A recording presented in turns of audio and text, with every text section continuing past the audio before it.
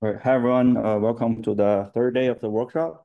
So yesterday we talked about, yesterday we ended here talking about the substitution functionality in the SED command. Um, pretty much all of the command in the SED function is very similar. Um, So today we're going to talk about one more functionality, which is the C change, which stands for change. So the syntax would be SCD, it's X indicating the line that we are working with. C stands for change, and your new line, so a string that you want to be that line to be changed into. Okay, so yeah, let's try the example here. It But as you can see, what it does is that it changes the third line to hello world. Yeah. Right.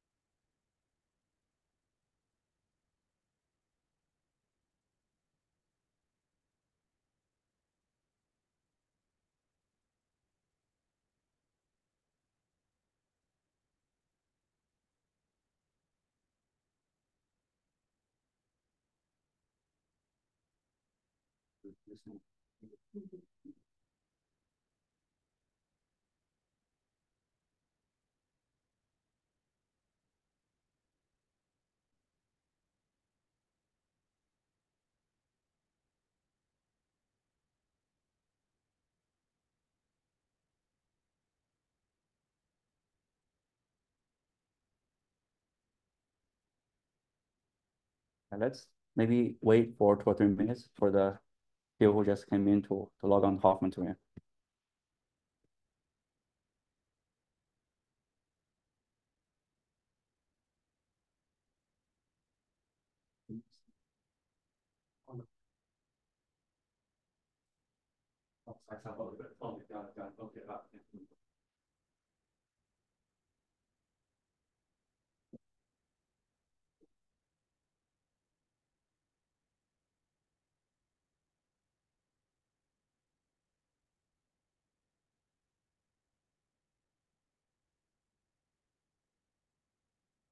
Okay, let's talk about another function and in the SCD command. So it's called a subset, but I like to think the P as a print. I think that's what it actually means, is print. So basically printing out certain lines based on the number that you put here.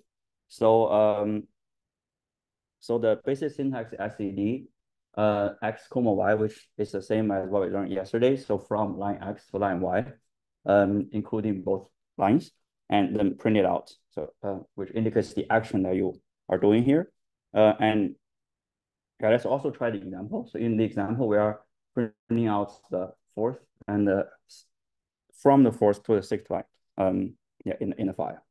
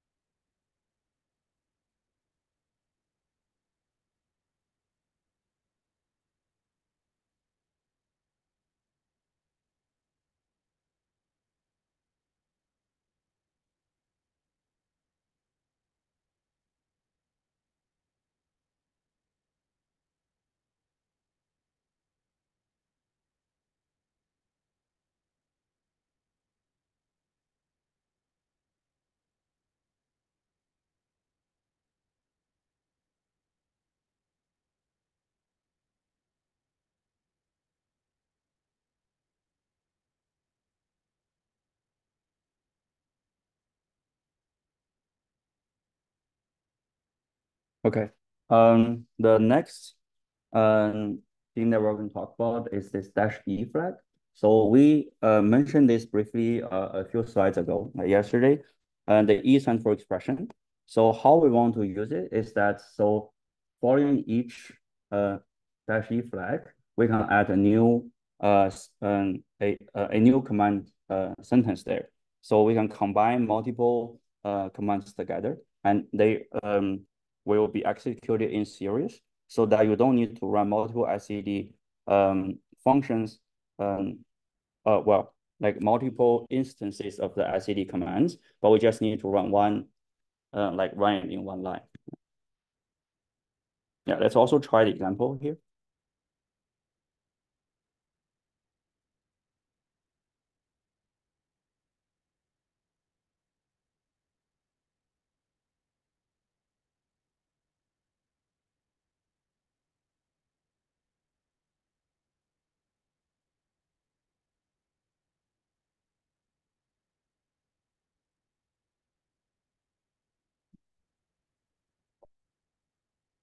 Any questions so far?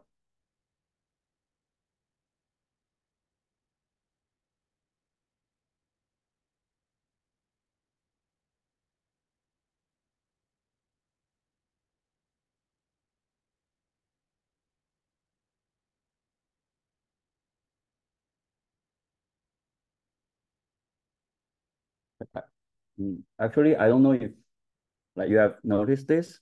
So in the second pattern, in the example, we are trying to index in the line 3 here. However, after you inserted those two new lines right before the first line and the second line, you might think that the third line now becomes this line, but actually they reuse the indexes of the original file. So it's still line 3 of the original file.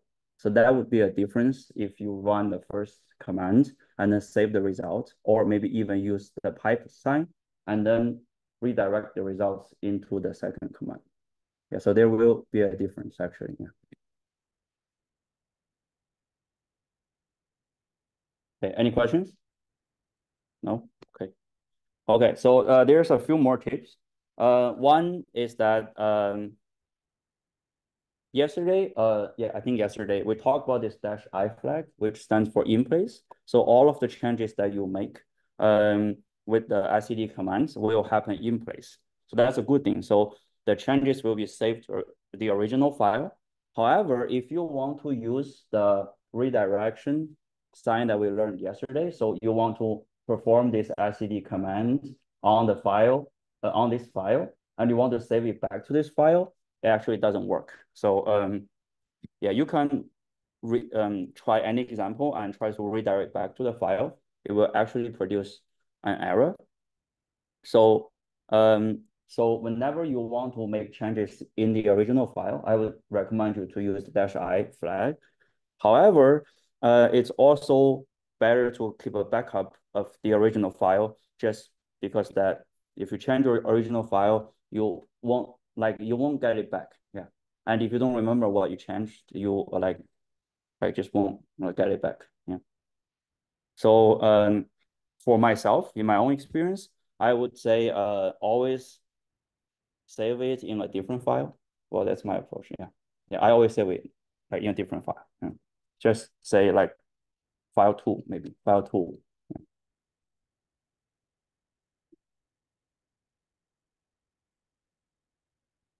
Okay.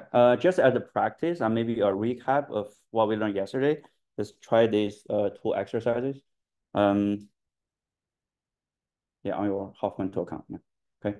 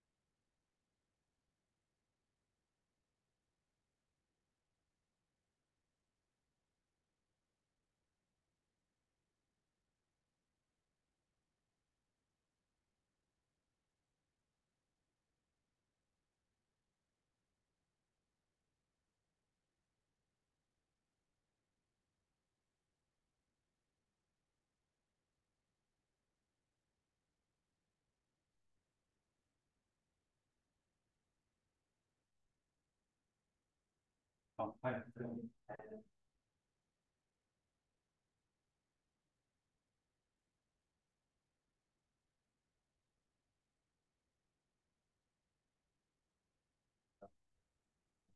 You go back to source. Just copy the whole copy. No, we weren't like you were trying to download that folder, right? Yeah. No, you can actually like go back to the slides, the indicators, the website, the areas. Oh yes, you copy the whole thing. So from here, get all the way to the end. Yeah, okay, fine. Yeah. It's tricky. Yeah.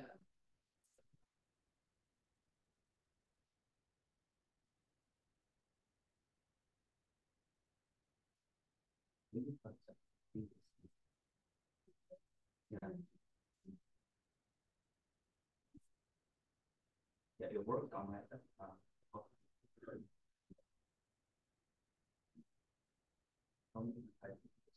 It's slow.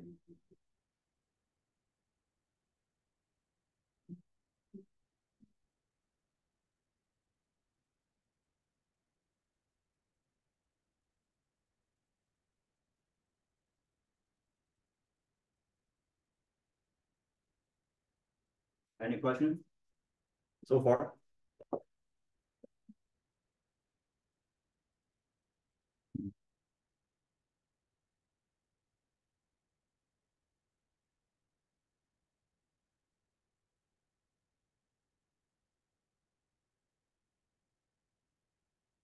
Okay, what did you find out when you try these two examples?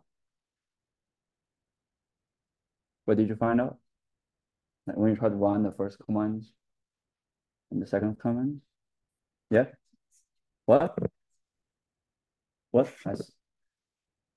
Oh yeah, okay. Wait, do you see an error there?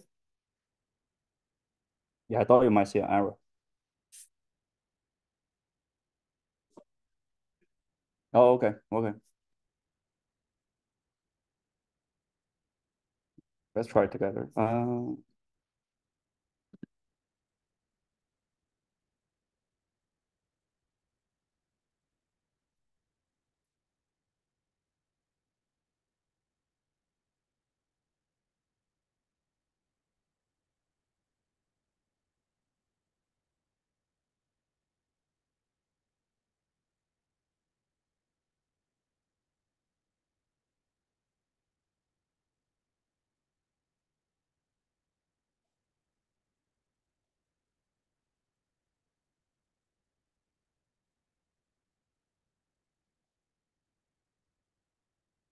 Yeah. And what did you see when you run the second command? Yeah, nice. Yeah. So yeah, I think what it's going on internally is that so the SCD reads the file line by line and performs the function line by line. So, but however, when you are doing this function, so it reads the first line, performs the results, and can save it back to the original file. Then, like everything else, like the information is lost. So it couldn't perform actions on the second line. So that's why it becomes empty. But yeah, but the purpose is to show you that this one doesn't work.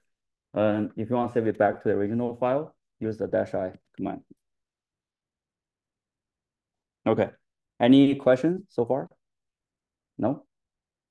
But if not, we will learn another very important command, which contains a lot of different functionalities, just as SCD. Probably more. You can do some actually scripting with the all command. I think it's one of the most commonly used commands. Yeah, so awk, what it does is it reads a file line by line, and it can parse the data into fields, so basically columns, and allows you to perform some very complex operations for each line. And then you can kind of reformat the output in a way and print it to a new file. Okay. So the basic syntax looks like this. So you have an awk, command, and you can add some flags, and there's some conditions you can add that's enclosed in single quote, and there's a file name, so that's the input file name. So you want to read data from this file. Yeah, and I think if you recall from what we've learned so far from those the 2 days before today, so for all of these commands, the last argument would be the input file. Yeah. Okay. So for the conditions, there are a lot like a range of different things we can put there. For example, we can put a search pattern like a string. We can do comparison just like in a regular condition in that you use in Python or R, like the if statement. We can also have a keyword like begin and end, which indicates in which stage that you are performing the operation. And the operations can also be a lot of things. You can do just simply as printing the lines that match your conditions, like printing out, or we can do some arithmetic operations, like for example, oh, thanks. Yeah, for example, we can, okay, thanks. Yeah, for example, we can, I think one example that we'll see later is that if you have a column of numbers, we can add them up and outputs the sum of that whole column. So that's some operations that we can do, or we can even do more complex logics like if-else statement. So this one would be similar to that one. So for the if-else statements, you could put it in the condition, or you could put it within this curly brackets. It's up to you. And for the flags, there are a lot more flags than what's been shown here. But some important flags is first that you can specify a delimiter between columns. So because we are reading the file in line by line and we are parsing it out in columns, sometimes it's non-standard separator. For example, if it's a pipe sign or some other sign, you can specify that. Also, you can specify variables and to use that variable within your script. By script, I mean within this single quote. Okay. Yeah, let's get into the concrete examples. So the first thing we can do is we can print out certain column, which is I would say very useful. Yeah, so the basic syntax is awk, and yeah, just without anything, just using the curly brackets, the single quotes, curly brackets, and operation. And the operation would be print. So the keyword here is print. So you print, and you use the $1 to indicate the first column, which is the one that you want to print out right now, and followed by the name of the file. So so after the file is being parsed into columns, the awk commands automatically assigns these variables name to each column. And the first column will be just named as $1. The second column will be $2, and all the way up to the last column. And the $0 will just indicate all of the columns all together. So basically the original file. Yeah, so if you print $0 here, you can try it on yourself, but you will just print out the original file. However, you can change the delimiters in the output file. So essentially, you could print out the original file, but instead of the columns will not be separated by tab by default, but you could change it to like commas or other things. However, here in the example, it's printing out the first column. And you can also print out multiple columns just by adding a comma and add the name of the other columns inside. So you can, for example, it's $1, comma $2, and the default delimiter here is space. So if you don't like space, you can change it to comma or tab or pipe sign. Yeah.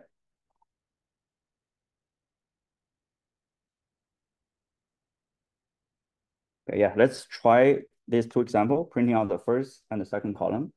If you like, you can print out other columns. Yeah. Let's try.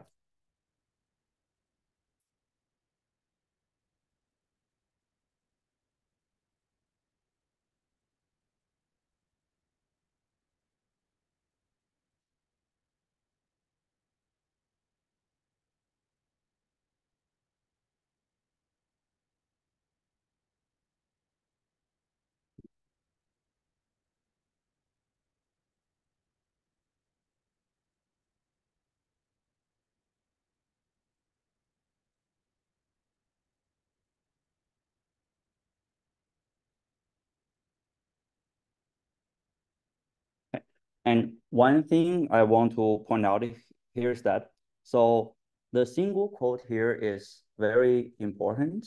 If you use double quote, it won't work. For example, if I'm printing out, so I'm printing out the first column here, right? And I'm redirecting the result to a last command so that it doesn't overflow my screen. So I can open it up like this and close.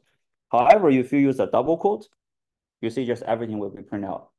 Essentially, the awk is like it's not doing anything there. Yeah. So the single quote is essential there. It's not like other programming language that you can just use single quote or double quote interchangeably. It's not the case here.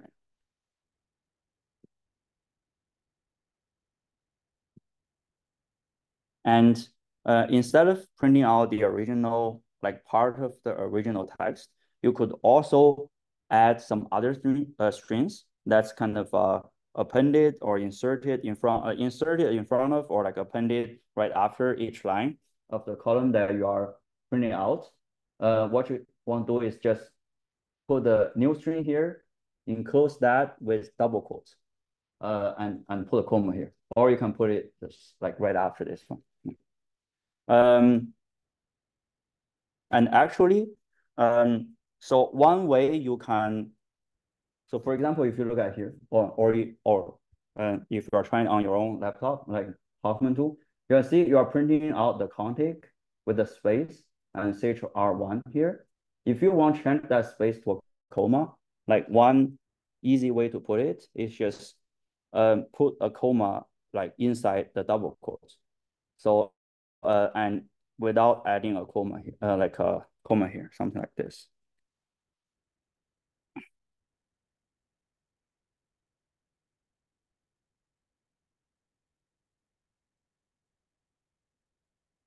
See, yeah, if you don't add a comma, so if you don't, so the comma is like some kind of indicator for the awk command to insert a default delimiter there. So if you don't add a comma, the first string will just come right in front of the columns that you are printing out. And if you put a comma inside the double quotes, it will become part of the yeah, go ahead. So the operation config, what is that one again? Just print out a new string. Oh. Yeah, just any string. Okay. Yeah, like, yeah. I just print out anything there.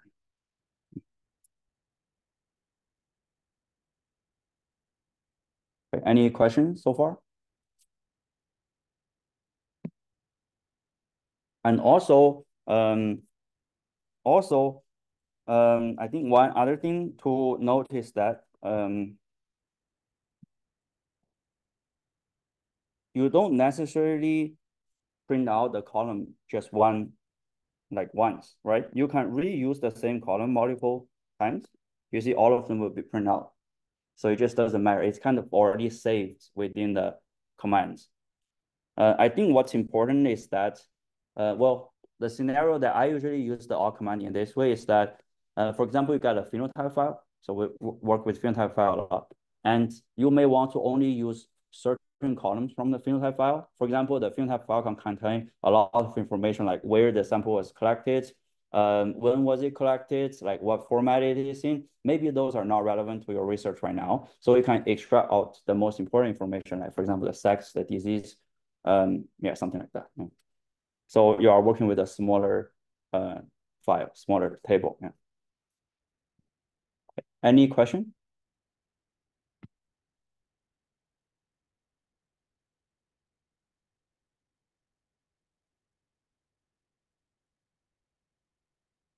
Okay. And a little bit more complicated is that you can also perform arithmetic operations within the operation section, which is just the same as we mentioned before. And it's actually pretty easy. If the columns is numeric, you can just use the arithmetic signs here, like plus sign or minus sign, and it will perform the arithmetic operations for you just automatically. So unlike in C++ or other languages that you need to assign a type to the columns beforehand, the awk just kind of dynamically determines it. And if it's like a it can so for example, so when you are looking at these two columns, it can be a string and can be a numeric at the same time. But if you are doing arithmetic operations, it will just convert that to numeric and like does it for you.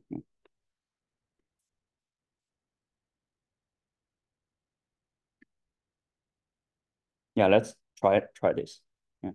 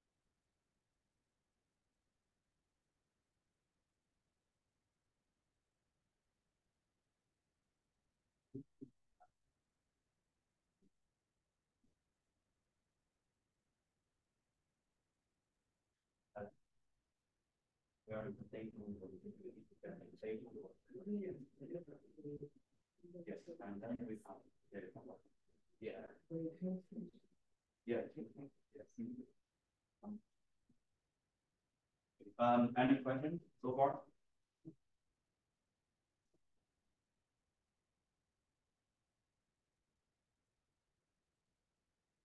Hmm. Okay, yeah, there are a lot of built-in variables in the awk command, just like the $sign 1, 2, 3, 4, 5, 6. Um, um, so here there are a few important ones. First is NR. NR essentially stands for line number here, but it's the number of records seen so far. So okay. Okay, yeah, I'll talk about this, then we can get into the examples. And so the NR here basically kind of like an index of the lines that you are reading right now. So for example, if you print out NR, comma, $sign 1, it will just be line like 1 and what's in the first column for the first line, and 2 and what's on the second line. So basically you are indexing your result, which is very useful. The NF built-in variable stands for number of fields of current records. So it just tells you how many columns you have. Oh, no, it's like which columns you're at right now. And the FS and OFS stands for the input field separator and output field separator. So that is basically like for example for FS, you can change the FS, which works essentially in the same way as the -F flag. So you can specify a delimiter, you can change it. For example, you can indicate the input file is using a field separator of pipe instead of a comma. So that's where you can assign to. And you can also assign an output field separator. So instead of separating those columns using the default space as the file separator, you can also change it to like tab or like comma or other things. Yeah, we'll see the example here. So if you look at the example here, we are printing out NR. Basically, we're just printing out the line number 1, 2, 3, all the way up to the end. You can combine that with the column index like $sign 1, 2, or 3. So you are combining results. Yeah, let's try to put the NR, but yeah, without adding the condition and see like what it's doing. Yeah, you can also combine that with the columns.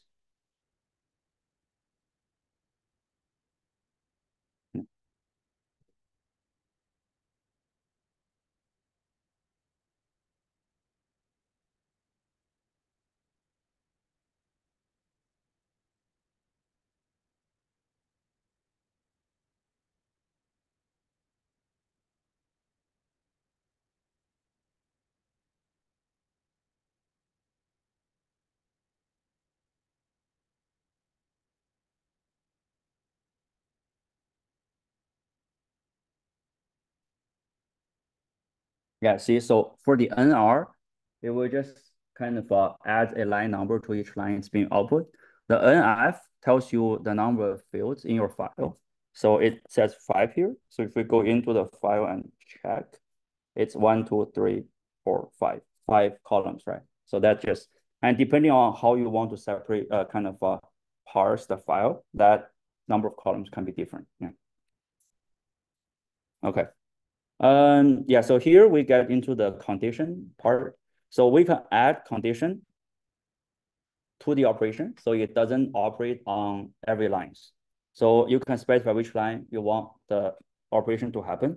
So if you put this double slash and put a string in between, it essentially means to search for that string in your file. And if the string is present in that line, you will perform the print operation on that line.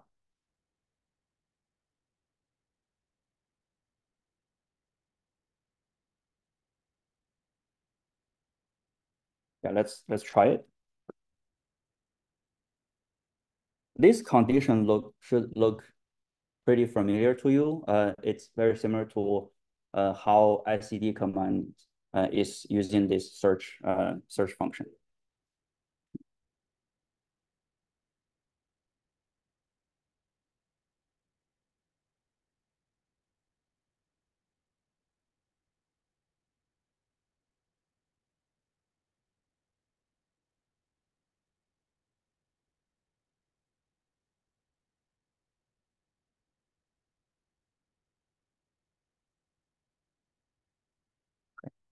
And what I'm doing here is that, so in the example, we're searching for the CHR.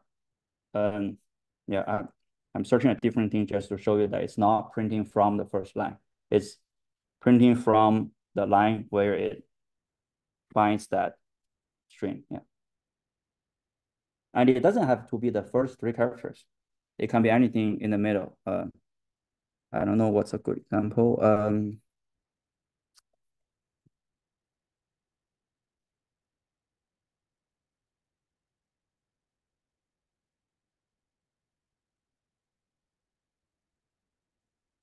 Yeah, see, you can also find strings. For example, I'm looking for the string 88 here.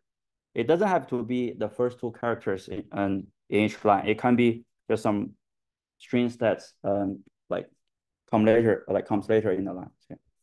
Yeah, there was a typo actually in the old slides.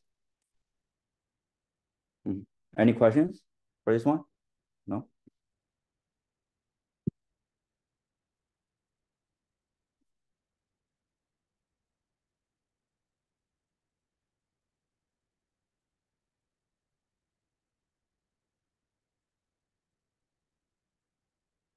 Okay. So we talked about the -v flags can means variables. So, and we learned that there are 2 variables related to file separator, which is the input file separator and the output file separator. So you can specify what the file separator you want using the -v flag. So you just right after the -v flag, you write the fs equals to this means the tab delimiter.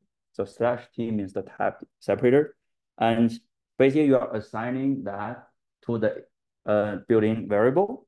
You can assign the another built-in variable by inserting another -v flag. So then you are assigning this comma to the output file separator. So basically what you're doing is that you are telling the awk command that your file is using tab as the input file separator, and you want comma to be the output file separator for your command. Yeah, let's try to run it. You can also change the comma and /t to some other things. The output will be very different. For example, if you change the /t to some other things, it may just not work. So you may just get 1 column in your file because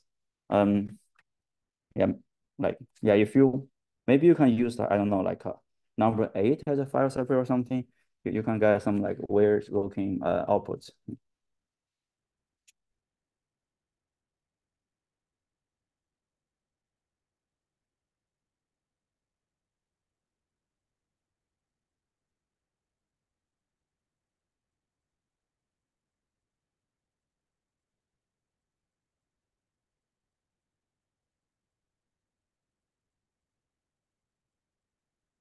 Yeah,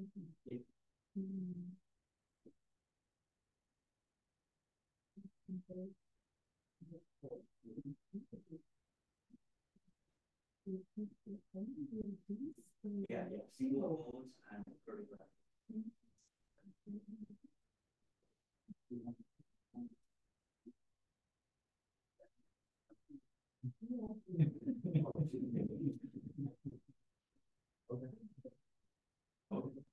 Yeah, yeah. You just find my yeah, I need my phone.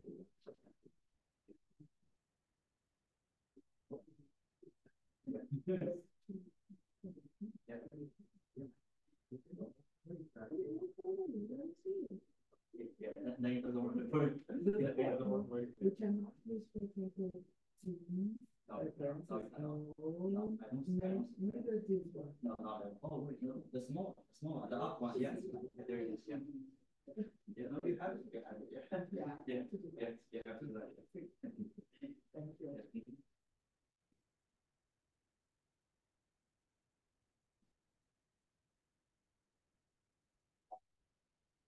Yes, the slash would be a single quote, like the ending single quote. Any questions? Any questions?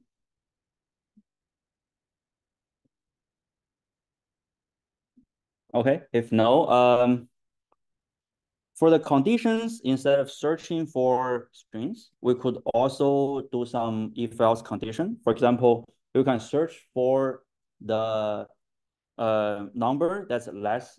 Yeah, we can use the less than. Yeah, we can do this kind of if-else statement. For example, here, what it does is that it's taking out the second column and filtering out all of the lines with the second column less than 100,000 and printing out every columns from those lines. Okay, is that clear? Am I explaining that clear? Yeah.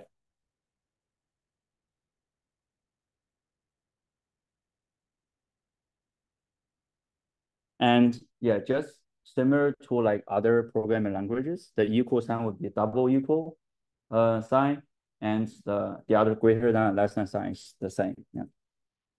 And same as R.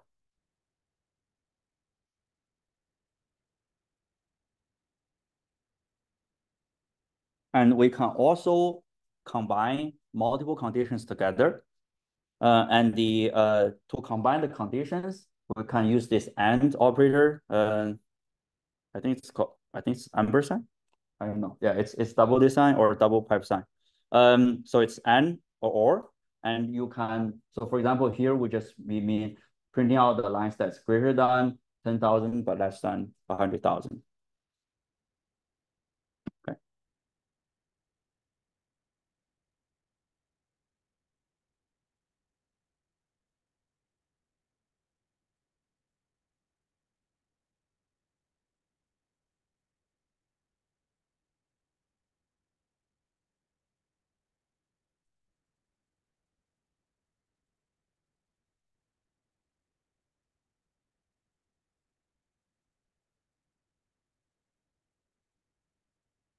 Yeah.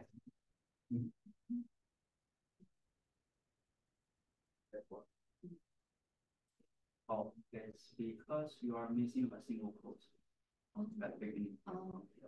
Yeah. Okay. Okay. So I've seen this in multiple people. So when you are like writing something, and if you don't have the ending single quotes or basically the ending single quotes, if you hit return, it will go to another line that allows you to keep writing, basically keep typing. You can just add another ending single quote here, and oh,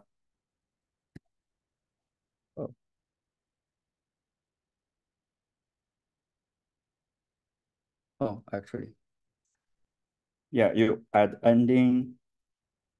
Yeah, so it does not affect your like scripting. Yeah. So it just automatically detects that because it's not paired. The quote, either the quote or the bracket is not paired. It will go through the second line and then you can keep writing. Yeah. So it's not an error, just notice that. Yeah. And how you notice that is when you see it's not a dollar sign, but it becomes like a small greater than sign here. Yeah, you know what's going on. And if you don't want to keep writing, if you want to rewrite the whole line, I think what I like to do is you can hit Control C. It kind of breaks out that line. Yeah. So Control C is like force a process or like a function to stop. Yeah. It's like force quit in macOS. Okay. Any question? This one? No. Okay. Yeah, like we mentioned before, we can also do if else condition within the curly brackets as an operation. So however, to do that, we need this if keyword, and we want to enclose the condition within the round brackets. So it's if round brackets with the condition. But for the condition itself, it will look the same as the condition that we showed here. Oh, another thing to note here. So you see here, they add a space right after the comma, right? But that is not reflected in the output. Okay, so like no matter how many space you add here, it will not affect your output unless you enclose that with a like double quote. So for example,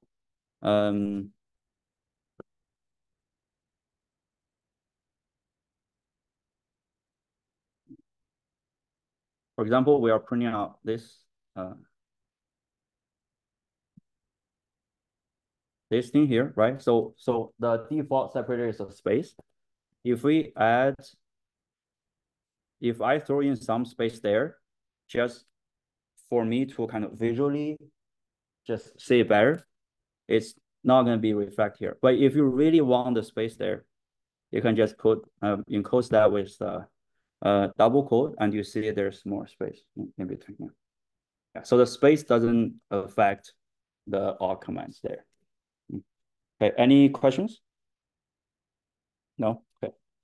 More about conditions. So we have if condition, and of course we'll have else condition. So the else condition will just have an extra keyword else, and you separate the if clause and the else clause with this semicolon. Yeah. Yeah, let's try to run it. It's pretty long example.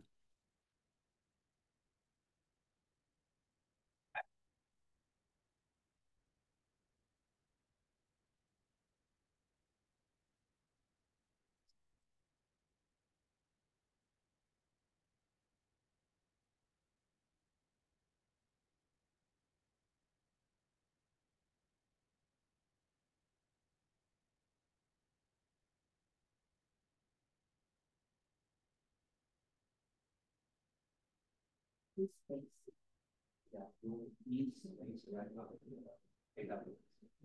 Yeah.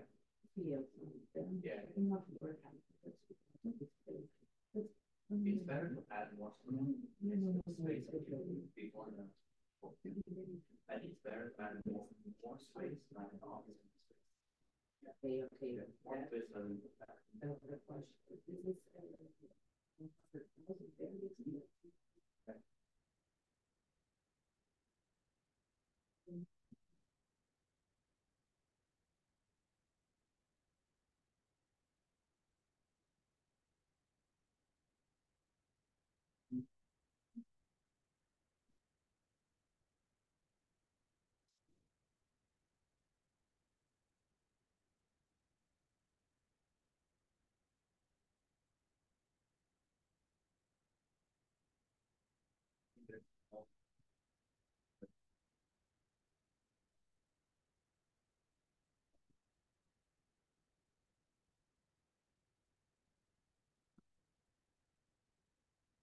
oh yeah. Yeah, exactly the curve. You need to go all the way. I think if you do control A, it goes to the top. Yeah, control A, control A. Yeah. Like that.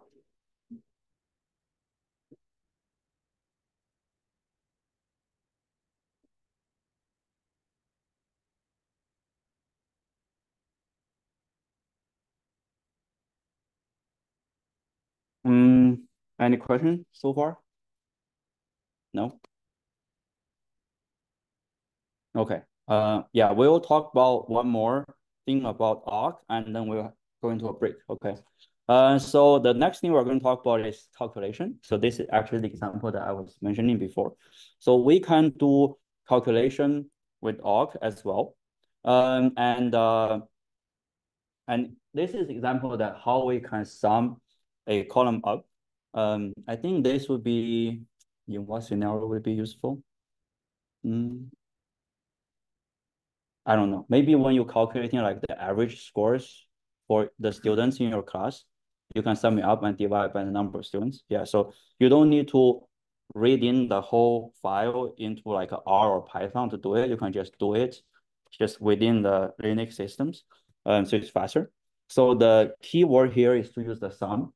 And this so if you know like some Python or some other languages that you may notice the plus and equal sign just means to recursively sum up everything there and save the results to the sum variable.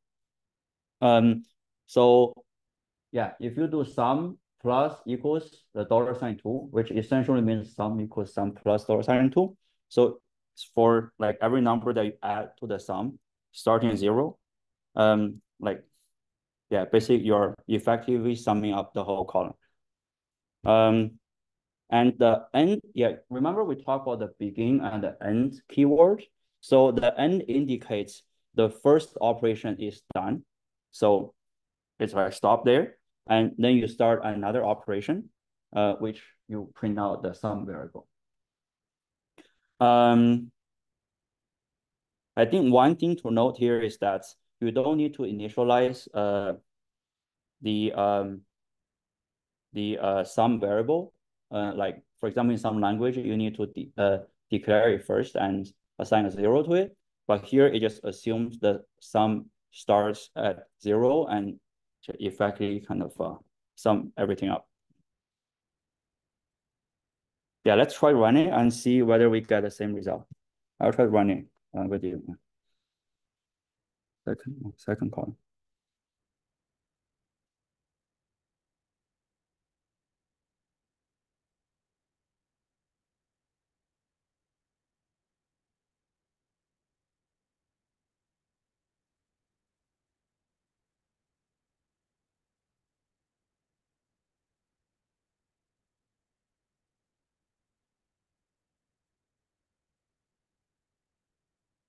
Hmm? Oh shit. Oh yeah, that's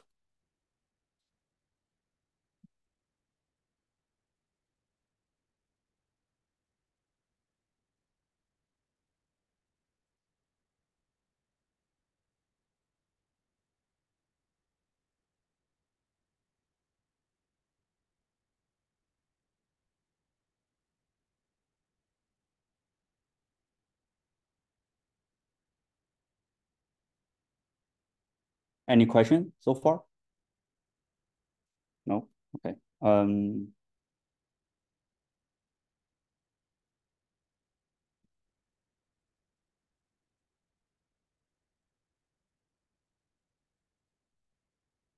Okay. Yeah, then let's do a practice question and yeah, and we'll maybe have a I don't know 15-minute break where people can also do the practice at the same time, and we'll talk about the practice afterwards.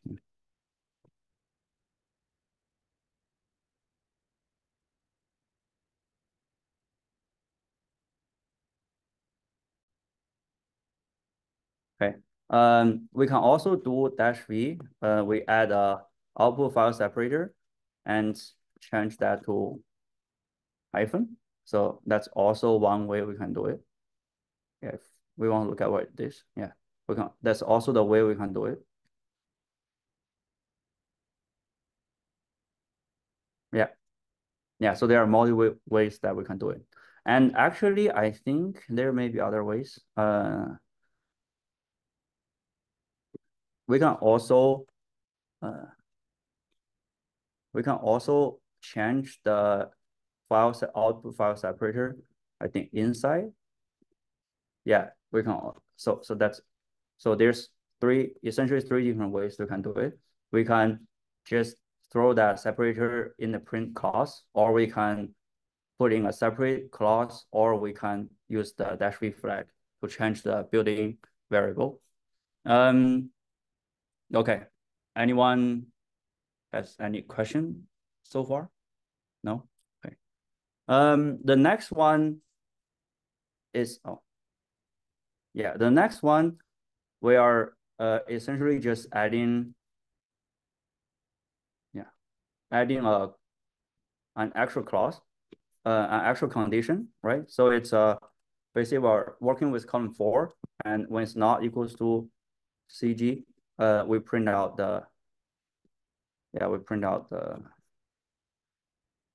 everything. Yeah, I think I'll print out this. Okay, or maybe not. Okay, it's easier. Yeah. So if it's not CG, it will be printed out, right? Yeah. And if it is CG, yeah, we print out the kind of the complement of that. Okay. Any questions? Yeah. Yeah. So not equal to CG and equal to CG. Oh, okay. But not equal to. Yes. Oh. Like not equal. Yeah. Not equal to Is this one exclamation mark and equal sign? Yeah. If double equal sign, it means equal. Yeah. I add this pipe sign less just because I don't want to overflow my screen. Yeah. But you don't need it.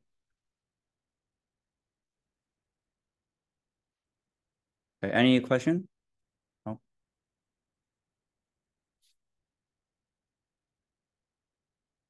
And the last question is that we want to sum up the last column.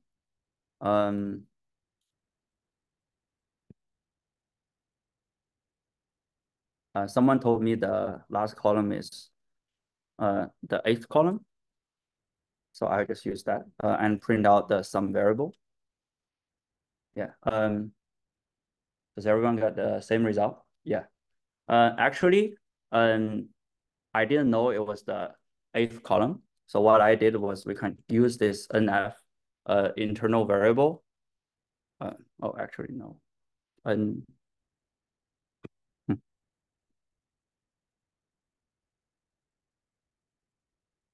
Is it? Oh, actually, maybe it does not work here.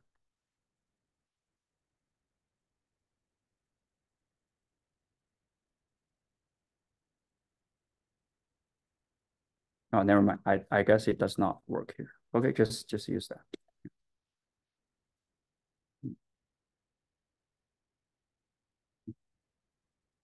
Oh, actually, no, it works. Yeah, we can use that NF. So remember, NF stands for the number of columns, like number of columns in the file, which because in the Linux system, we start counting the column from 1. So the number of column is also the last column, right? What was going wrong here is that if I just use that, then it's just 8. So we are just essentially adding a lot of 8 together. However, in Linux, if we want to use certain variable kind of like as a variable here, like $8. So we can add a $sign in front of it, and it becomes $8 essentially. And yeah, so I think this is better if your file have like say 20 columns, and if you don't want to count how many columns are there, it's easier to use this one. But if it's just 3 columns, you can count it really fast and you can put number 3 there. Yeah. And this can also be a way to dynamically kind of generalize your script to work with multiple files in the same structure, because maybe some file have 8 columns, other file have 7 columns. This code will be more easily kind of generalizable. Yeah. Any question? Yeah.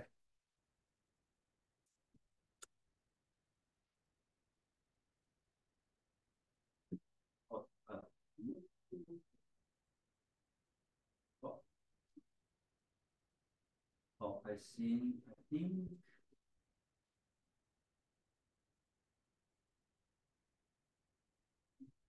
uh, let me see. Oh, you haven't put the file name here. Yeah.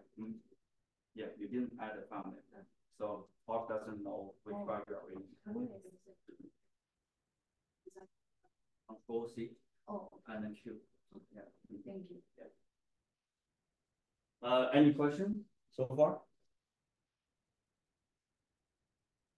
Any questions so far? No? Okay, let's move on. Another very important command line tool is called grep. So grep stands for global regular expression print, which essentially helps you extract lines or like rows from a file that match your pattern. Yeah.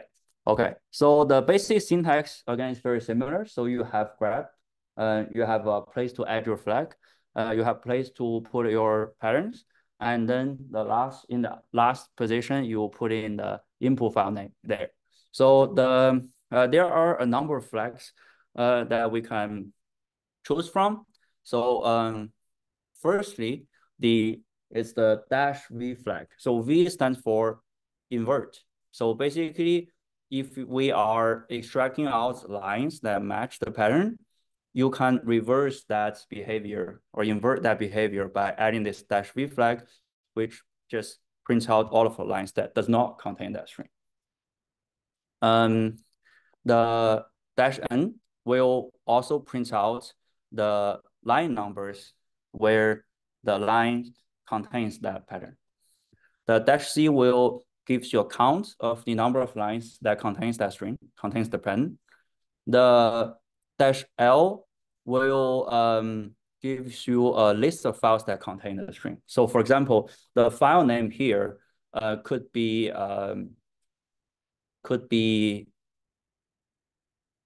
like a file, how should I say?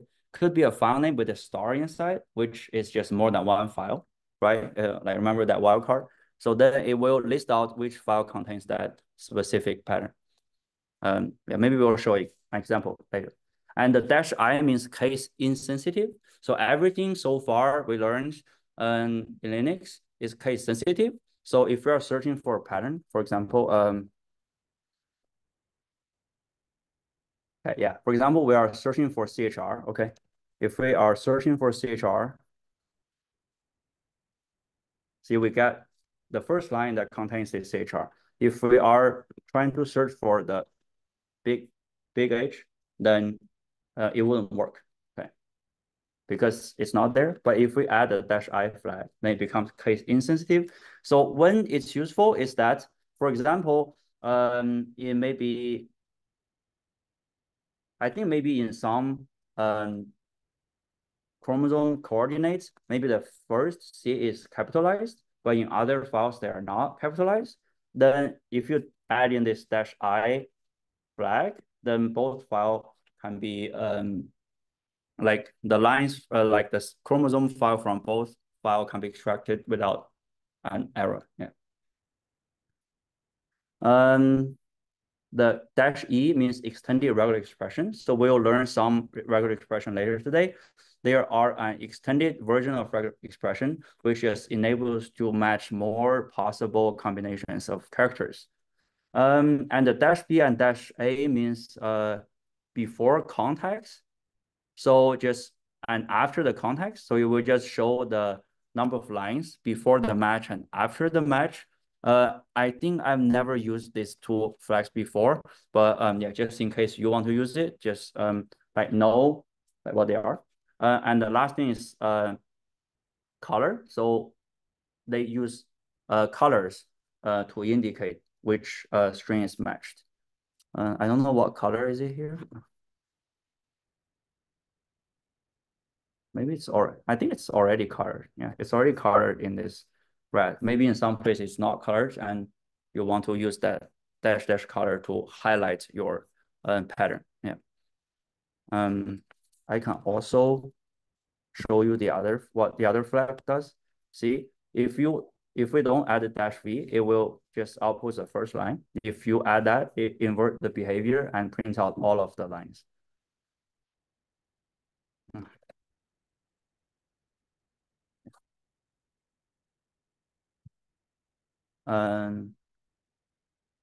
Yeah, see if you add dash n, it prints out the line number. So it's the first line that's being outputted.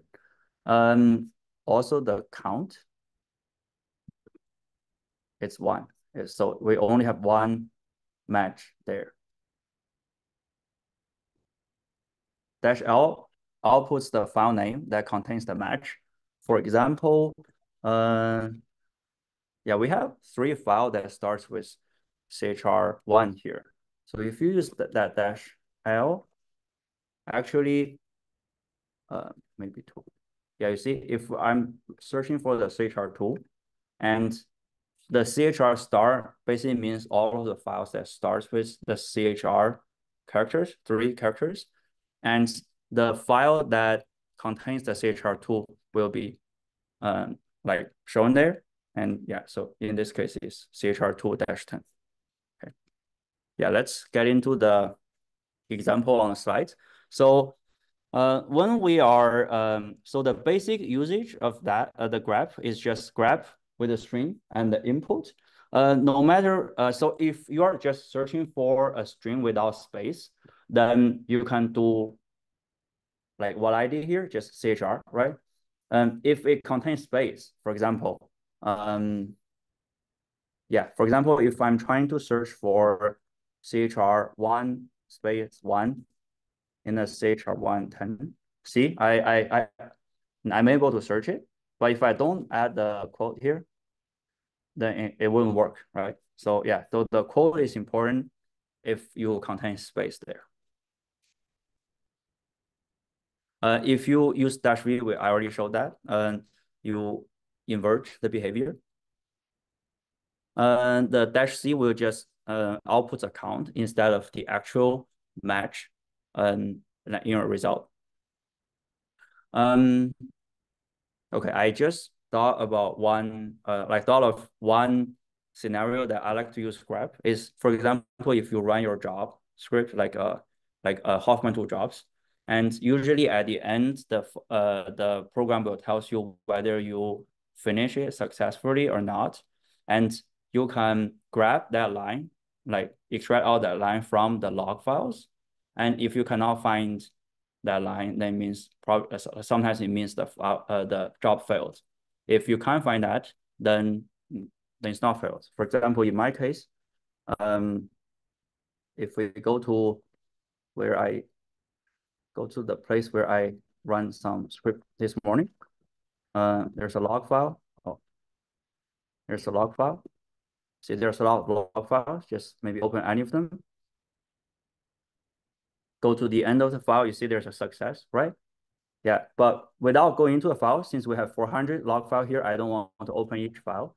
I can just grab success.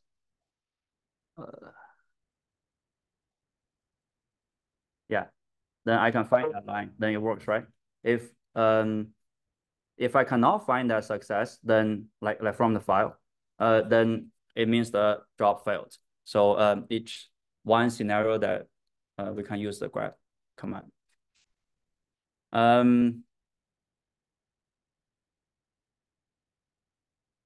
don't know if this is too easy to run. Yeah, but let's try to run this example. Just see the dash C flag will output the same thing. If you combine the grep command and the word count command that we learned yesterday. Yeah.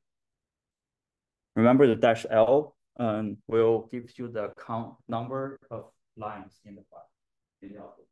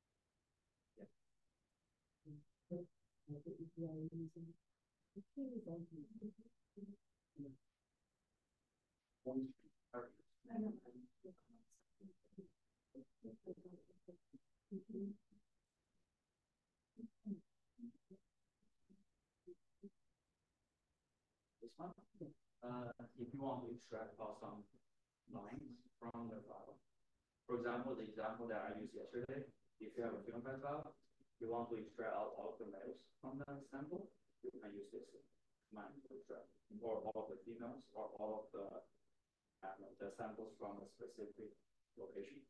You can use this. Yeah, yeah, you can use that.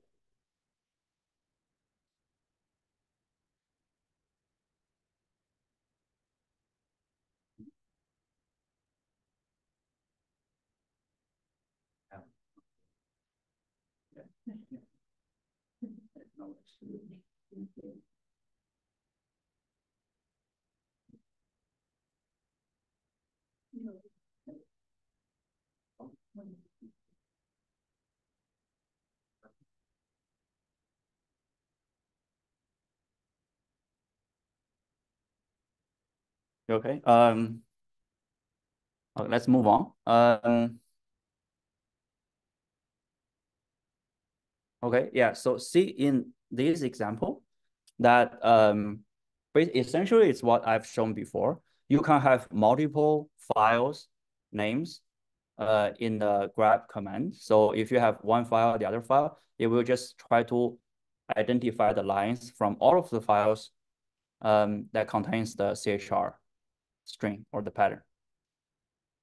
Okay, and if you add this -L flag, it will, instead of outputting the, okay, so the normal behavior is the file name, a colon, and the line that match, like the line that matches your string. If you just add the -L flag, it will just omit other output and just output the name of the file that contains the match. Yeah.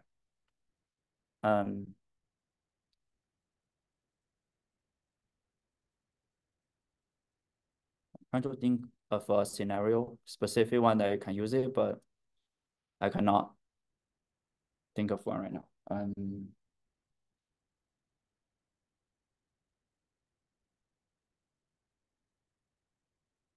I don't know. Imagine if you have sequencing data of both human and like mouse in your folder. If you want to like take out the one that contains the human DNAs, yeah, maybe you'll just grab all of the files that contains the Homo sapien keywords from that, and you get a list of file names, and you can use those file names to kind of move the files, right?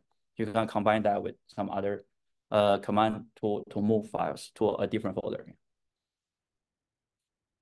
Okay. Yeah, let's try these two examples.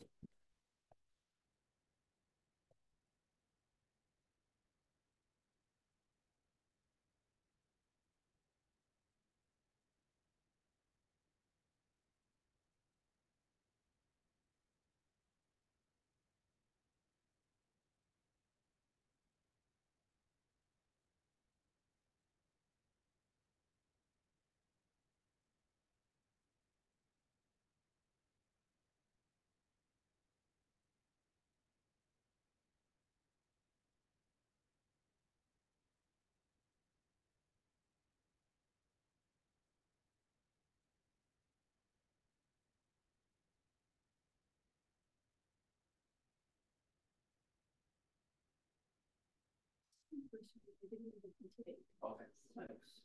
Yeah, I don't know exactly.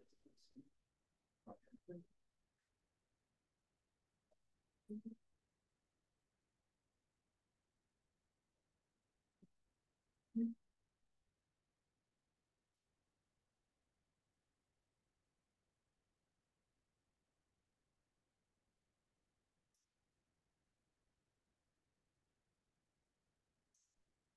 I need to look. I don't know.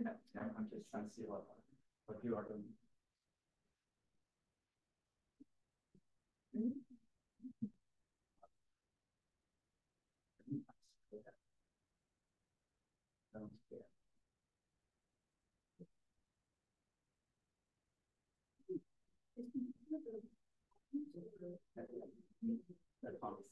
Okay. It just assumes all of them, but each row is one container. Gotcha.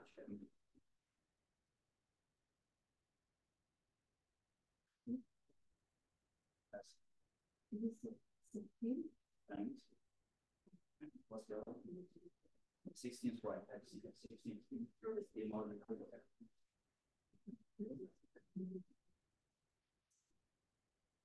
yeah, I think. Yeah.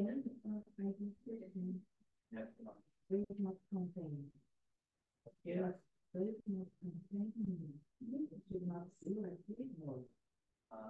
Yeah, you need the space.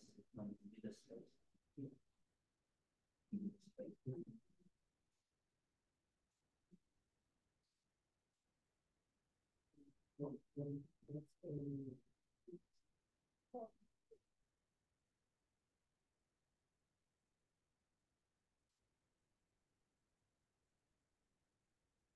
No, but yeah, it's wrong.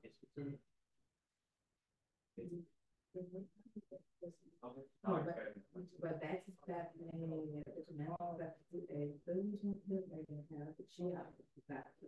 doesn't contain. No, the other one's not. No, the other one's got a get it.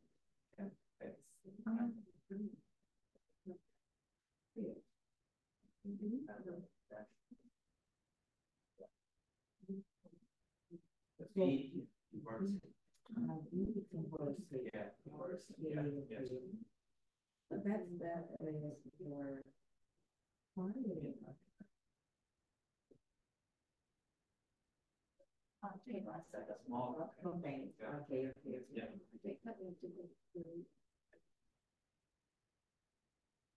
for any questions so far?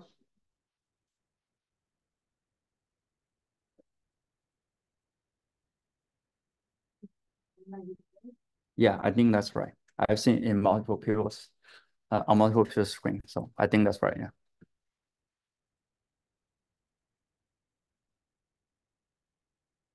Yeah, I think it's okay to use the -c flag or use the word count command. I think both will give you the same result. Yeah.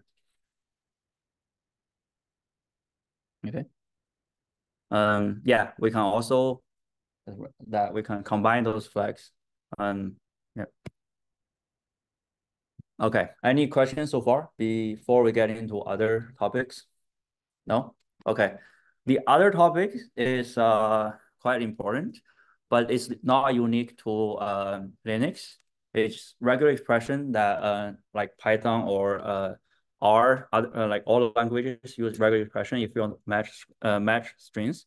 So regular expression, or short as regex, so reg and x, which it just means is a sequence of characters that is used to match other strings, like in a generalized pattern. For example, we all have our DCLA ID, and it's 9 digits.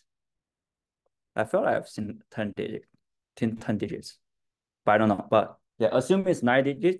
So then the pattern would be 9 numbers, right? So and for full numbers, it's the first three digits would be enclosed by a round bracket, followed by a hyphen and another 3 digits, and a hyphen and another 4 digits. So basically, kind of like without actually learning regex, you can already see there's a pattern of those strings, and the regex is just a way to kind of to make that idea more concrete. And in address, it's again the same. So we can see there's a address of the road or like boulevard that we're on, and then there's like city name and the name of the state with 2 capital letters, and a postal code with 5 digits. So there's also a structure there. So okay, yeah, let's see how we are making that idea concrete. Okay, so in this example, so if we write just the characters as it is, then it's essentially what we just learned. We are finding that piece of strings in any of the longer strings. So if we have CKS, the part that's CKS in either of the string will match, right? However, we can make this string a little bit more general by introducing a special character that's just a single dot, which can match any character just once, any single character. So in this case, we have O dot K, which just means that for any three letters, if it starts with O and ends with K, and no matter what's inside, it will be like a successful match. Okay. Yeah, let's try to run this example on your own, and you'll see what's going on there. Yeah.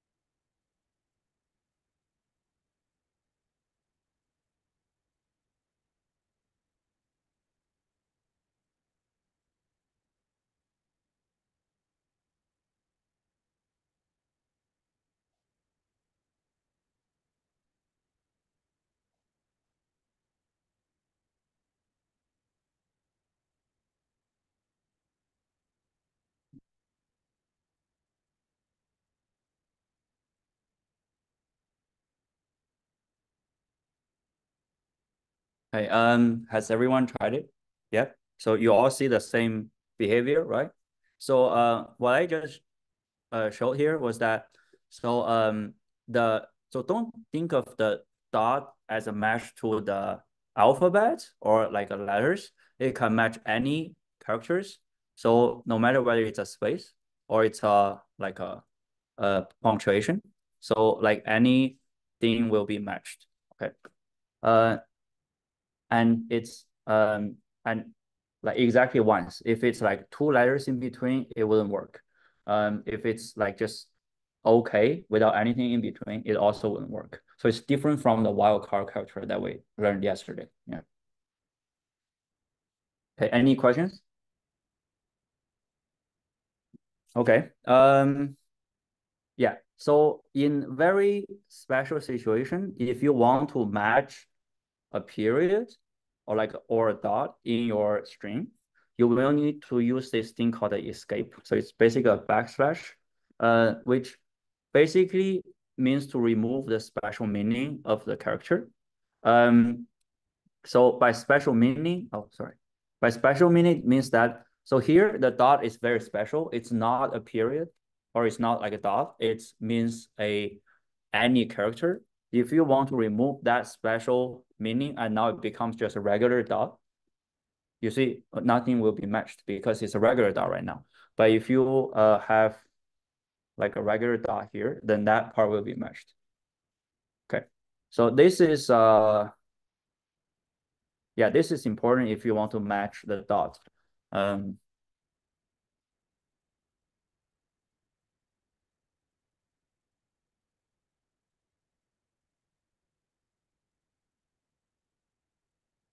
oh,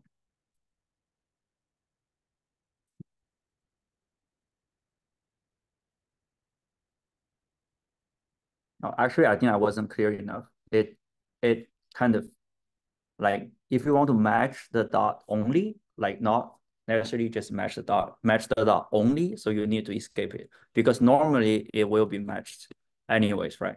So if you want to match it only but not other types, then you need that. Okay. Any question? No? I think I forgot how many people have used regex or learned regex before? No? No? Okay. Okay. Yeah, then it's good that we're learning it.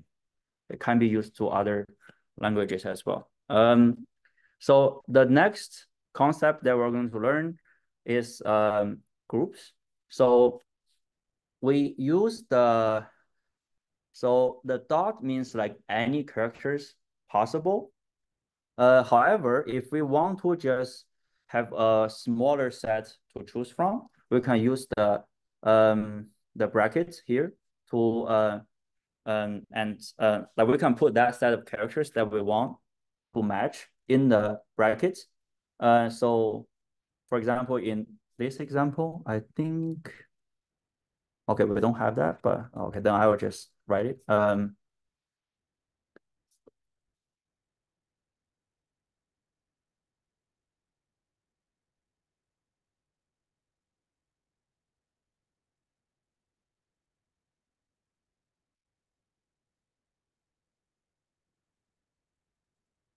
Yeah, see.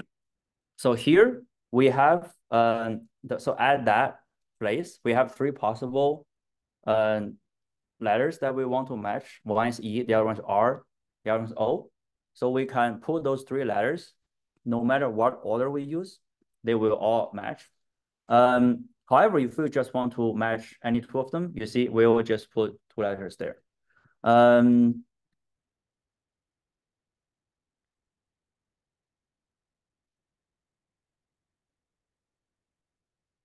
Okay. So it has to be something in between. So what I show here, if it's just BAT, it wouldn't work. So it has to be one of the options here. Okay. Any question for this one? No? Okay. Another thing is that, so if I don't want to match, for example, we have four possible strings here to match. If I don't want to match any strings that's within this bracket, within this set, we want to use this like small hat, like a hat. So then we are going to match anything that does not contain E or R there, which will be O. But it still has to have at least one letter there, like not at least, like exactly one letters between B and A. Yeah. Okay, any questions here? Oh, is it clear? Am I explaining it clearly? Yeah. Okay, and there are also special um like special symbols reserved for commonly used cases. For example, if you really want to match a lot of numbers, for example, something like that.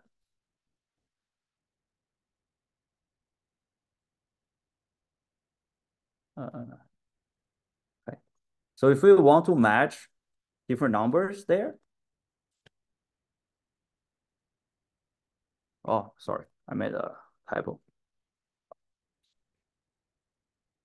Yeah. So we can either put 1, 2, 3, 4, 5, like 1, 2, 3, 4, 5, all the way up until 0 there, or there's a special symbol reserved. This 0-9 does not mean 0 hyphen and 9. It means from 0 to 9. So it will match all of the possible single numbers there. Yeah, single digit there. Or we can use double brackets with the keyword digits enclosed by those double colons. So it's yeah, we can also use that. It's I like to use the 0 to 9 because I think it's shorter. We can also do the same thing for alphabet, or we can also do it for the alphanumeric characters. So from A to Z, and from 0 to 9. We can use all of those. Yeah. So this would be useful because if you put a dot there, it can match like a space or comma. But if you use this L num, it will also match those 26 letters plus 0 to 9. Yeah, right. Okay, yeah, let's do some practice here, I guess.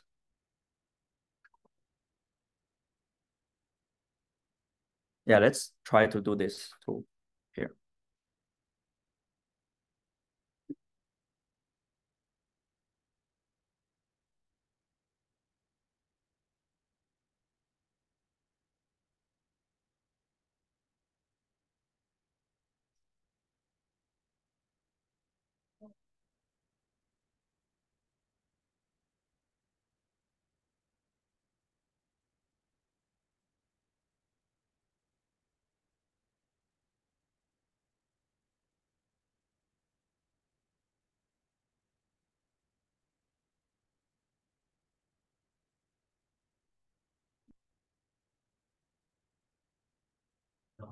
That's just to show you how to yeah.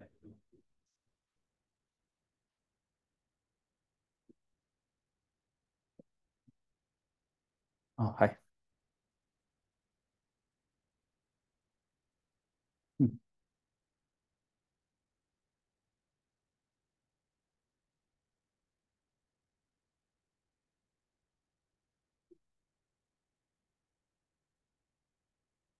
Yeah, actually that color flag really does not matter on Hoffman. So yeah, just to save our time and effort, we can do it. Yeah. Mm-hmm.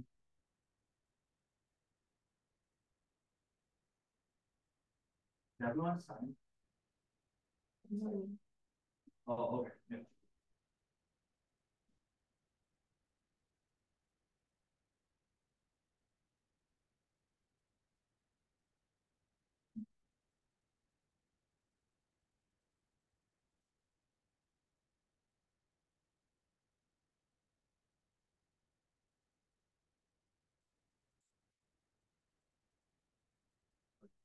What's the end of this?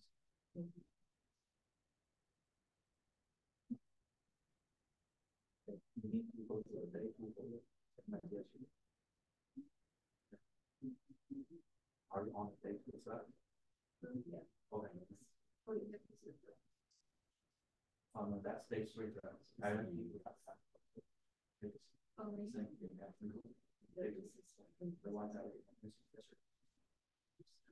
Yeah. Oh, you heard me. Oh, yeah, thank you, thank you.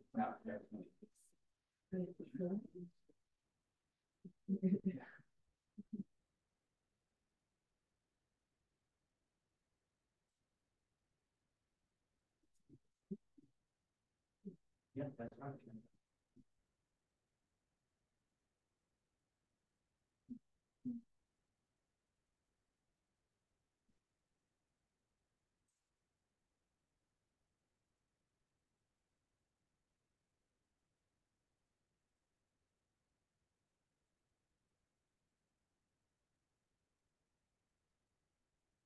Okay. Has everyone tried the two questions? Okay. What are some suggestions to the first questions? Like how we can do it? Yeah, we can use dash I. What are other ways we can do it?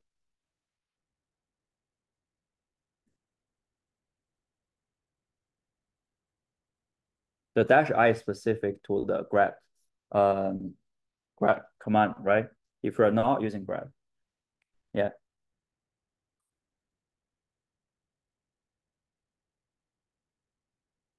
Any suggestion?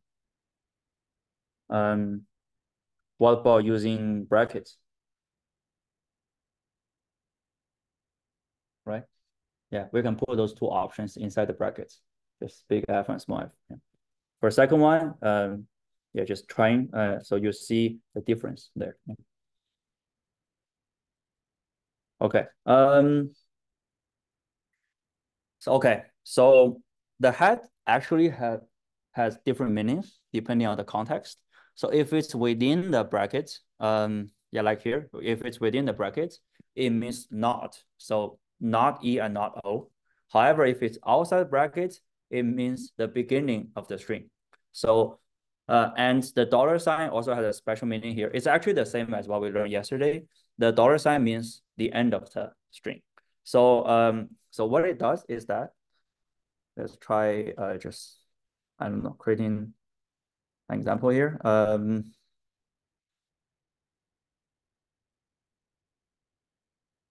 Okay, so if we want to match, for example, eat here. So if we just put eat, then both will be matched, right?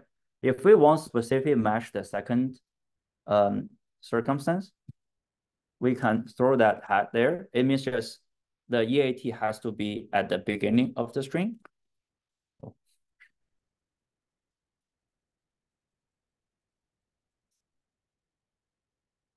Why is it not? Oh, I see. I think. Oh, I think it doesn't.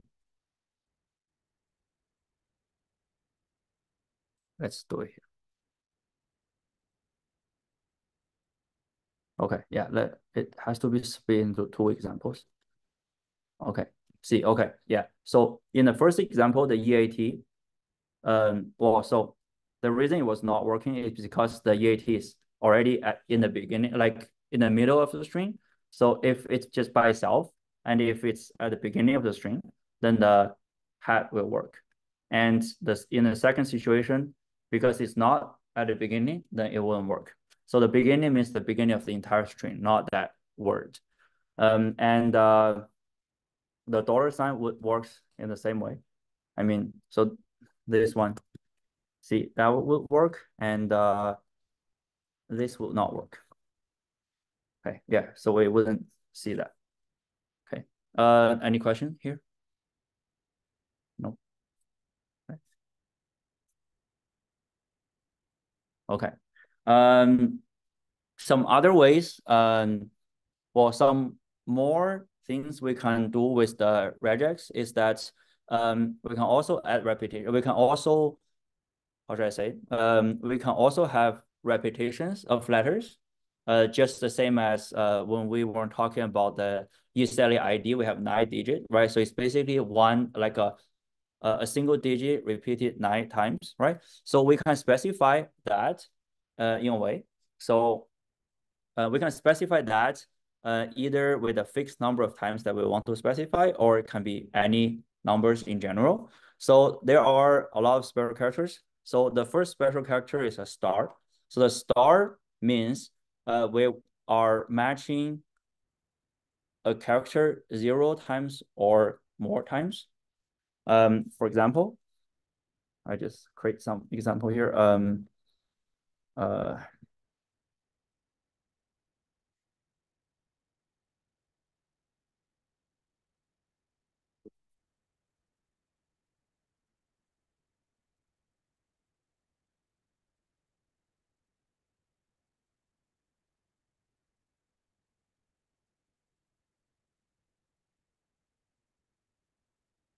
you see all three will be matched, right? Because yeah, maybe I'll put one example that's not gonna be matched, so it's different. Yeah, okay. So you see, the star symbol means we are matching the one character immediately before it, like in front of it, 0 times or more times. So in this specific example, if it's AC, then we are matching B 0 times. If it's A, B, B, C, then we are matching the B twice. So it could be, so it's a general way to match the B. However, if we want the B to be matched at least once, so at least once, there's a plus sign. Oh, wait. Maybe I need,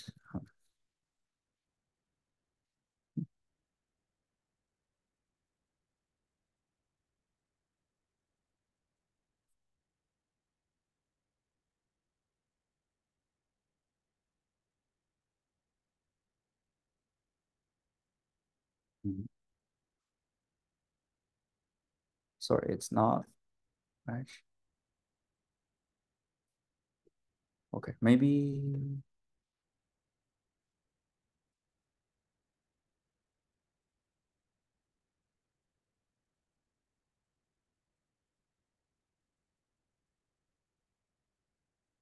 oh, I need this. Okay, well, so for anything beyond the star, we actually need to add this dash capital E flag because it's the extended regular expression patterns. So with that flag, so now we can use the plus sign. The plus sign just means that we are matching the B once or so at least once or more. So so if you see the difference, so it just the difference is whether those AC will be matched in this specific case. We could also restrict our search to 0 or 1 time. So if we put a question mark here, then this AC and ABC will be matched. Okay. And we can also specify the specific number you want the preceding letter to be matched. And we use the curly brackets in this case. So if we want B to be matched exactly once, then we just put 1 there. If we want to match it between 1 to at least maybe 3 times, then nothing will be matched here. However, if we want to match between 1 to 3, so the once and twice will be matched. And also we can do something like this. So like up to a certain number of matches. Okay, and we can also specify a range by using N and M.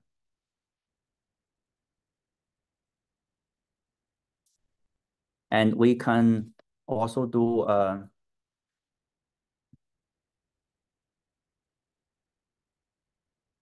yeah, we can also do this. We can also do this. So basically means we are matching either AB or a single C from our strings. So the single letter C will be matched. And the ones, the B and C will also be matched. Maybe it's better if we use this. See, it's either AB or AB and BC will be matched. Okay, any questions? Yeah, I would say as you use it, you maybe get more familiar with it, but definitely just by looking at one example, it may look a little bit confusing. Yeah.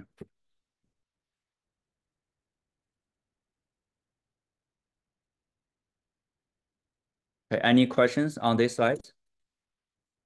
If not, I will introduce another concept, and then we'll have a short break, and we can do the practice during the break. Okay. Okay. So the last concept for the regex here is groups. So the groups for groups we use the round bracket or parentheses. So for parentheses means that we are matching the patterns within the parentheses altogether. So note what I did here was that, so we are matching the single character B immediately in front of the question mark once or multiple times. If we want to match A and B together, and A and B have present at least once or more times together, then we need to use that bracket. And using an example here. Oh, sorry, the question mark is 0 time or 1 time. So this one would be a better example. Yeah. And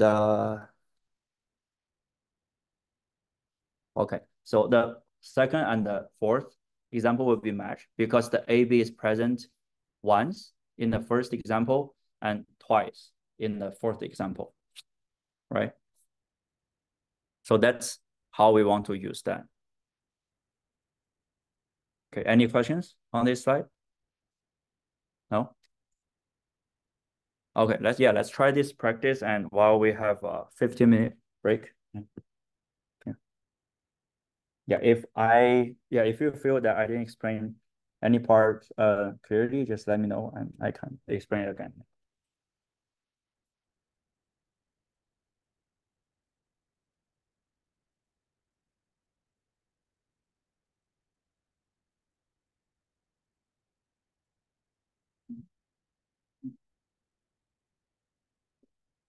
Yeah, yeah.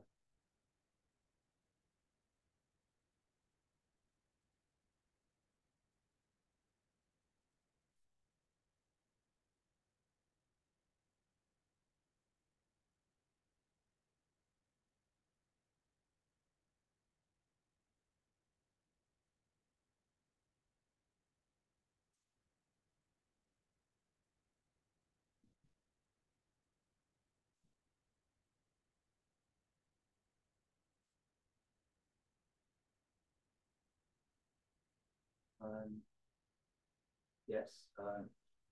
So you need to know a little bit about SQL language, SQL language. Yeah, to be able to track that there. Uh, and in that workshop, we'll learn pretty much all about SQL. But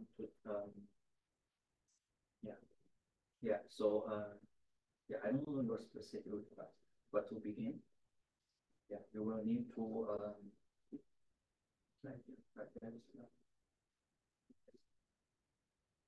new okay, and you can write some queries. This called query it's like a script, and you can extract out the information that you need. Uh, um, for example, this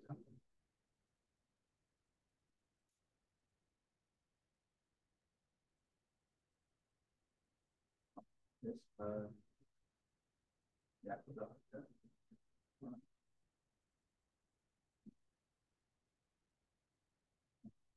we need the table name first. It's table name.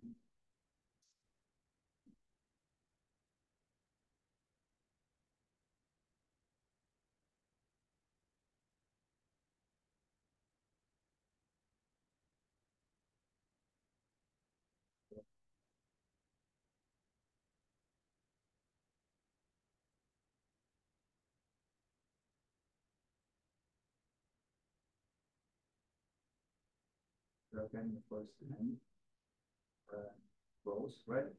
And you can see the age is here. Yeah, but you can do more specific tasks with the language.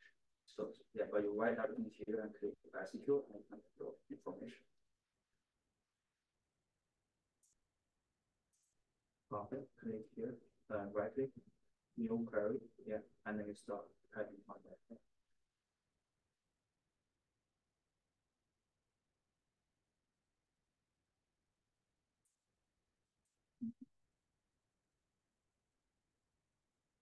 Okay.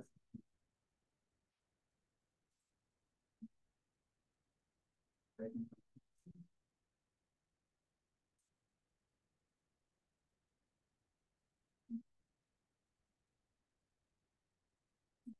Oh, let's see. 31. Okay.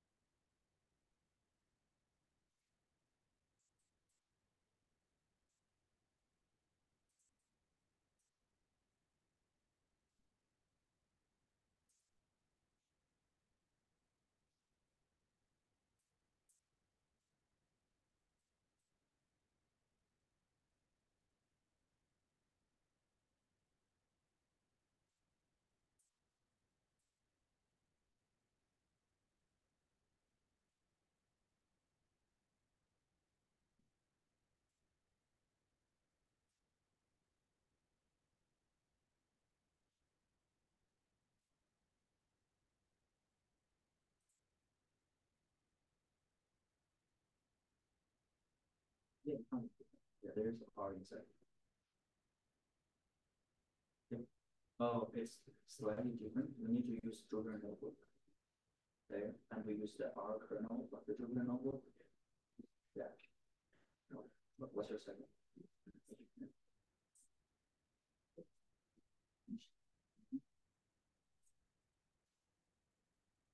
Yes. You need to learn a new language, and also you need to, so you do not have access to the actual genetic data here. There's another thing called the Linux VM, virtual machine. Yeah, that's right. That's right. Yeah, that's right. That's right. So you need to combine this and that.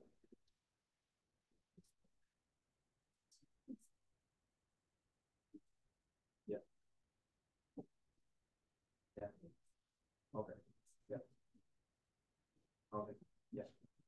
It's rather a little bit complicated. I would say that we take the workshop. It will take a while to learn the SQL language. Um, and after that, you will be able to merge everything. And actually, there's a third problem. So because you want to combine your data and the other data, right? So you need to, or you don't need to,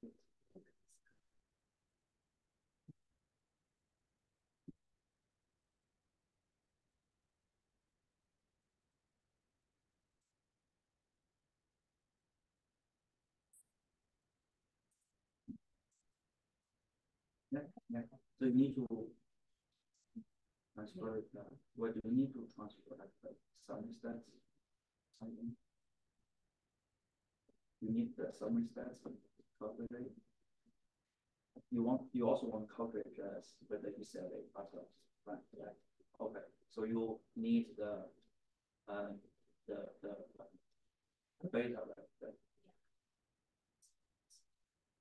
No, yeah, the problem is that you cannot transfer data out of the, yeah, yeah, but you need to move this into, yeah, so for that step, like we cannot help you. You need to talk to the hospital, and they will upload your script to the their platform, and then you can put it in. It's the HIPAA protected, so you cannot transfer out or in. So they need to approve it first, and then mm, mm,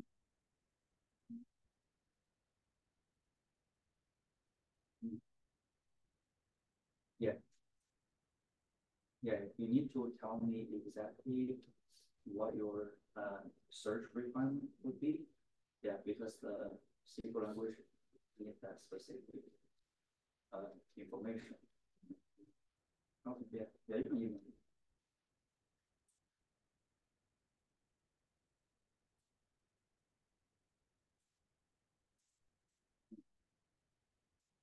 Oh, I see.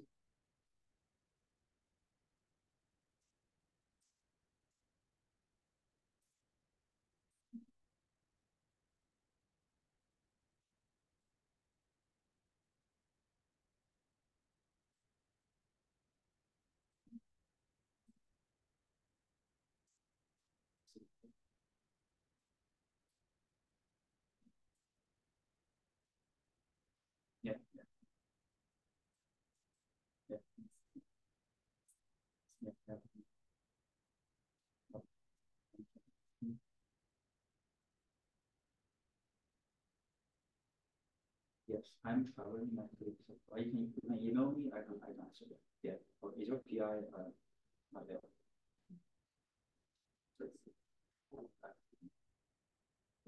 Yeah. Okay. Okay. Okay. Yeah, you can email me and we can talk about it. Yeah, no, you can email me first. I think about it while I travel. Then yeah, we can and then we can meet again after school. Okay, then next one.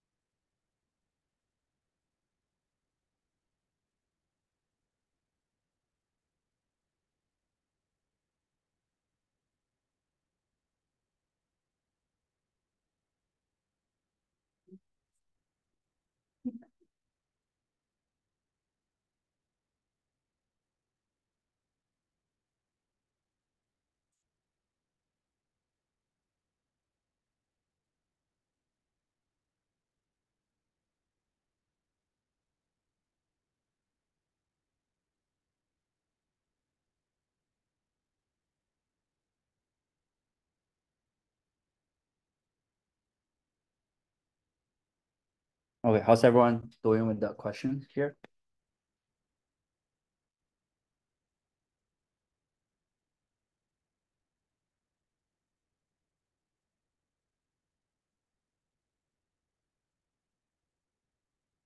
Okay, any suggestions how we can tackle the first part of the question, like two capital characters? What is way that we can match capital letters? Yep, and how do we match it twice? Yep. And so for the middle 6 digits, how do we match digits?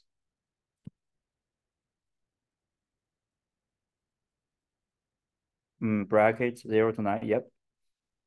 And how do we match it 6 times? 6, right? Yeah. So it's let me write down here. A to Z twice and 0 to 9 6 times. Okay, how do we match dot to?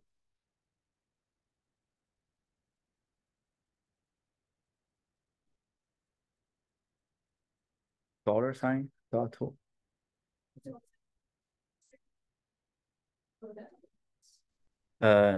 Yeah, to end it, so we put the $sign at the end.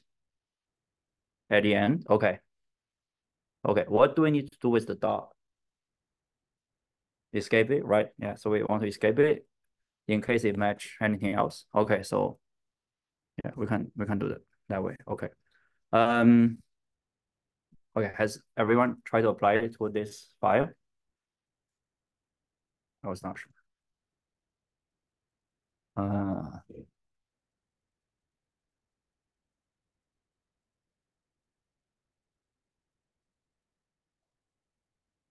oh, sorry, it's not here. Mm,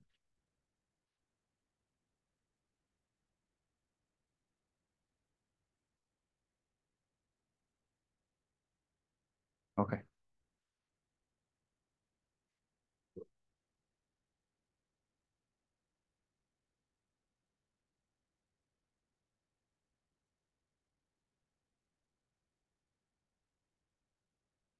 Mm.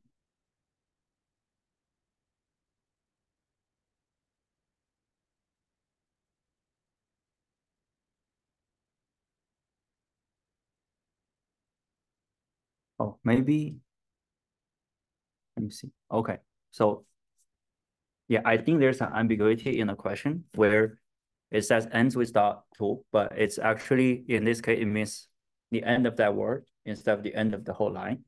So if we throw in that $sign there, it wouldn't have any match because in this case, it's that word and with dot two, not the whole like rows ends with dot two. Okay. Yeah. Did anyone get the same result? I guess I do. Yep. Okay. Yeah. Again, the PDF also got the same result. Okay, so yeah, so this would be the homework for everyone to do at home. So if you are taking the course for credit, just submit it. I think in the email I mentioned by the end of this week, but yeah, let's do an actual week by the end of next week. Just yeah, send the result to me and I'll check it. Um, okay.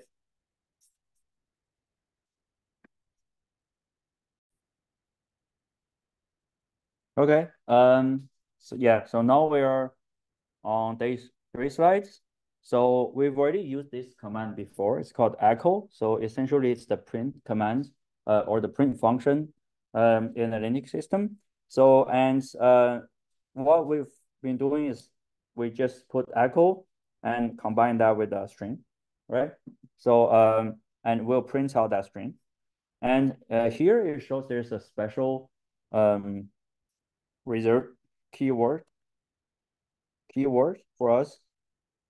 Yeah, if you sorry.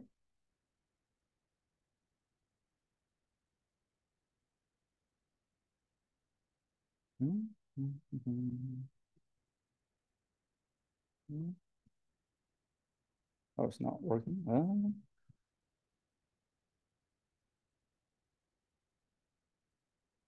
Oh, sorry. It's yeah. So if you just type in date, so if you yeah, okay. So if you just type in date, so it will show you the current system time, the system of Hoffman tool, like onto your screen, so that you know when it is. So sometimes, so a scenario that this function can be useful is that, so when you run your job, maybe you can print out the date before you run the job and after you run the job. It will tell you how much time is used by like it's used by the script or by the program. So maybe some job is really slow. It can take up to a few hours. Some of them are just a few minutes. So sometimes you want to benchmark that before you kind of prepare your like jobs.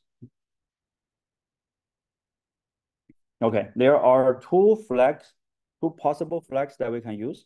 One is the -n.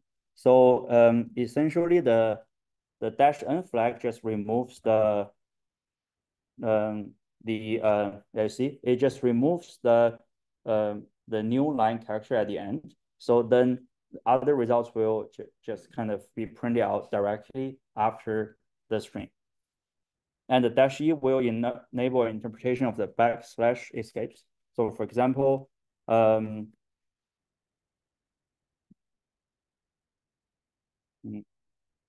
what's a good example here? Yeah, so for example here, so we are printing out 1, 2, 3 \n. So it just print out as it is. However, if we do -e, the /n is actually the new line character in the string. So now it becomes a new line. Okay. Any questions? Yeah, is that clear?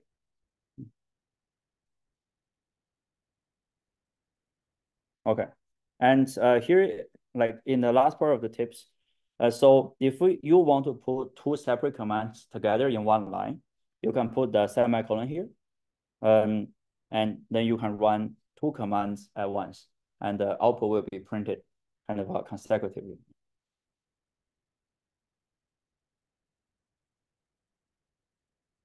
Okay, any questions so far?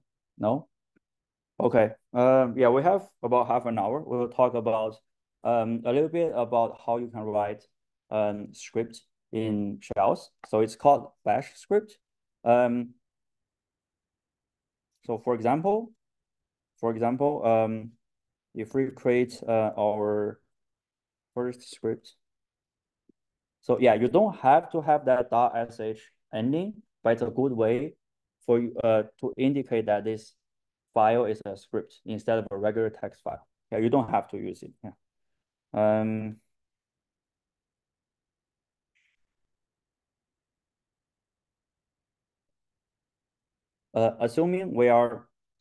Assuming this file contains one line, which is echo hello world. So it is a text file just by itself, right? But we could use some softwares to run it. For example, we can add that bash command. So basically, it's like using Python or R. So we are using the Python or R or bash like interpreter to interpret or execute the file. Then it becomes more than just a text. It becomes a script. Another way we can do it, remember we learned about the different permissions. And one of the permission is the execute permission or the executable permission. We can effectively add that execute permission to this file, and it becomes an executable file. And if it's an executable file, you can execute it by just putting this // So that's the relative path. Okay, remember that / means it's a relative path. Dot means just current folder, / meaning the folder, and within it we have this file, and then that echo command will also be executed. I mean, we can also use the absolute path. It's the same thing. It just looks nicer if we use the /. Any questions? Mm-hmm. Where it can put different commands that kind of to analyze the sequences and everything just like this. Yeah. Yeah. And we can do that here in this interface, but we can also use it in Ubuntu or other things. Yeah. If it's a Unix based, like Unix-like system, if it's like Linux based, yeah, you can use it. You can copy it to other places. Yeah, you can run it all at the same. As long as you have this bash command, and the bash will interpret your script. Yeah.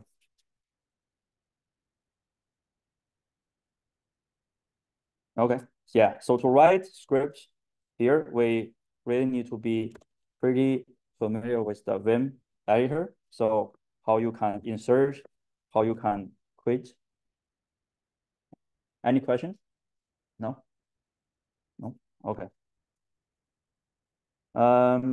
Yeah, okay. As you mentioned here, one way is we can use the bash command to interpret the executable file, or we can make it an executable file by itself. Yeah, let's try to run it on your own laptop.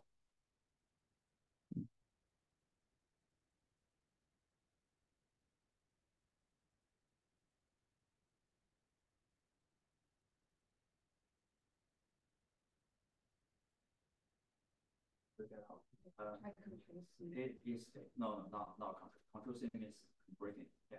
Hit escape. Escape. Yes. I think.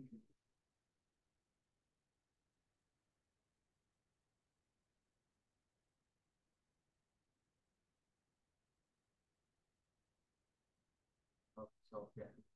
So every time after you are in the insert mode, hit escape. Or save and quit. Actually need to remove that. And maybe I actually.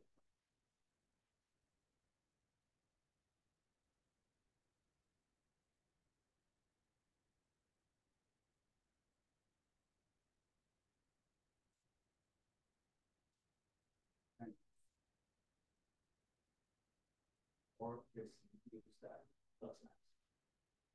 In adding the particular information to the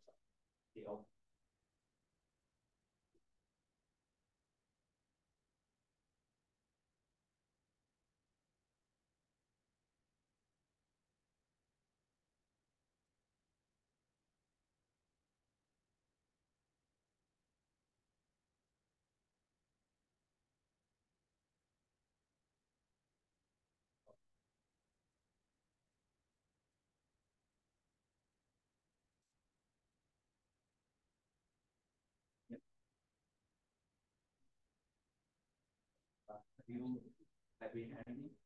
Okay, so to put typing, yeah, to typing, you hit the I first and start typing. And after you finish, escape, and then colon, you write these three characters and hit return.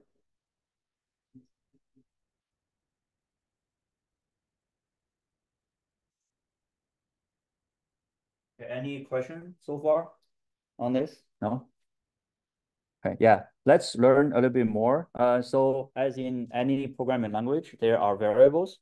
There are environment variables predefined in Linux systems, as well as some like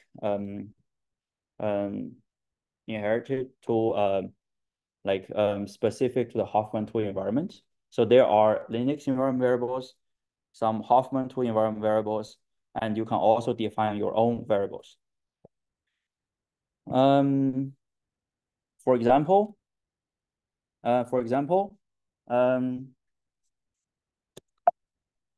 okay.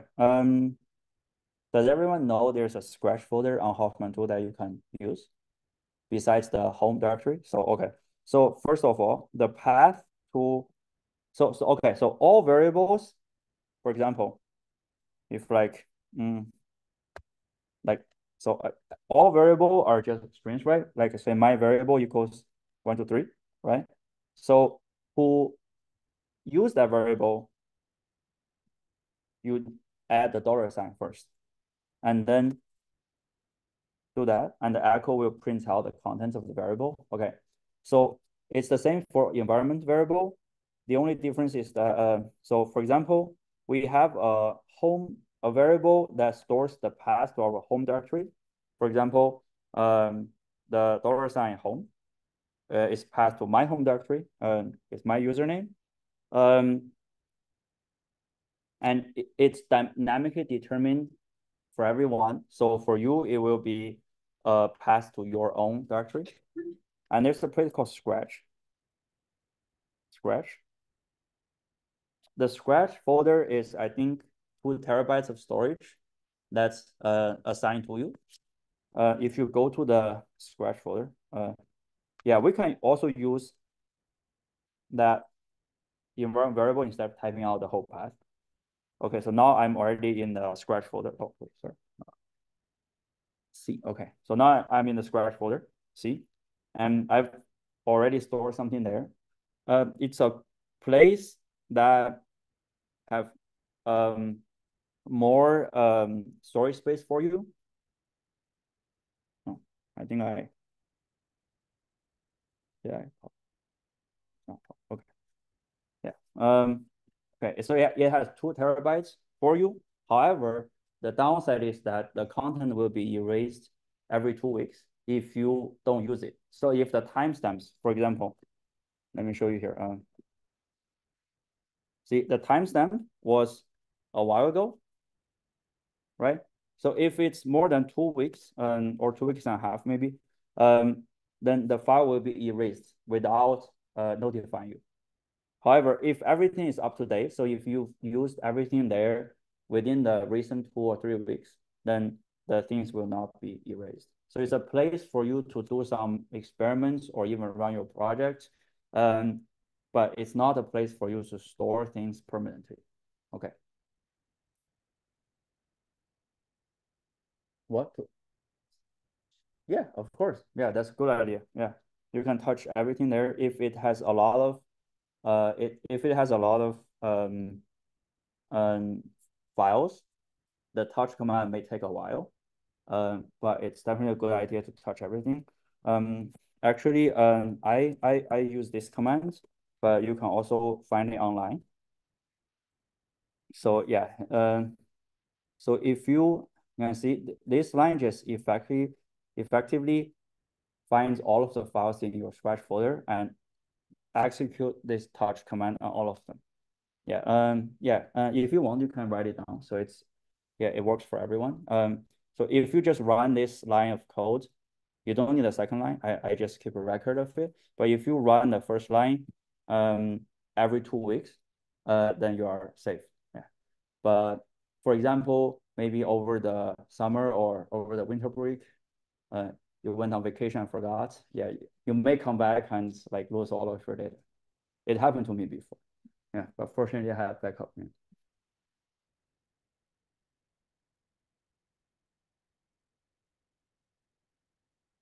Okay, fine. Exit the file. Okay. Okay, so there are more environment variables for you to explore. There are some important ones. For example, there's an also variable called PWD, but it's the same as PWD, so you don't really need to use it. But the thing to know is that we use $sign to interpret it, a variable, and you can use echo to print out the content. If you want to check all of the environment variables available to you, you can run this set command. It prints out a lot of things. But if you just type it to last, you see there's a lot of variables stored. I think most of them are like not useless, but useless to you. You don't need to really know it, but that's how you can check it. Okay. Um,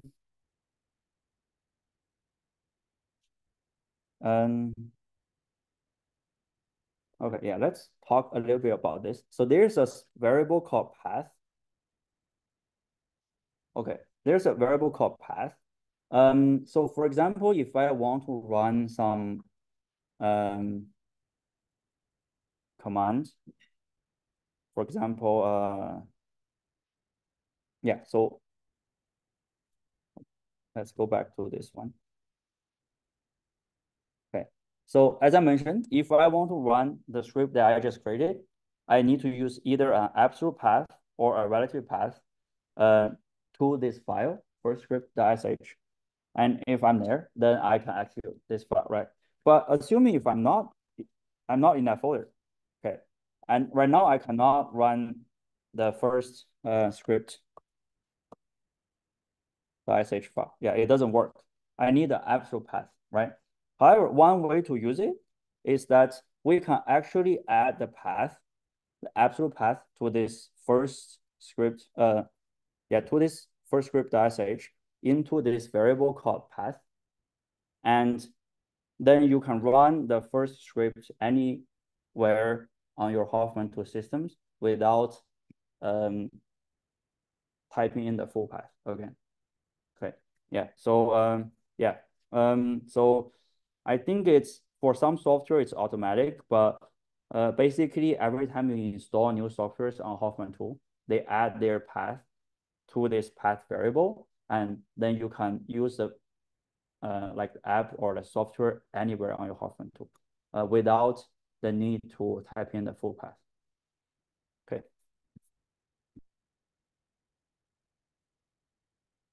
And another useful information, useful command is this which command. The which command tells you what you're running. For example,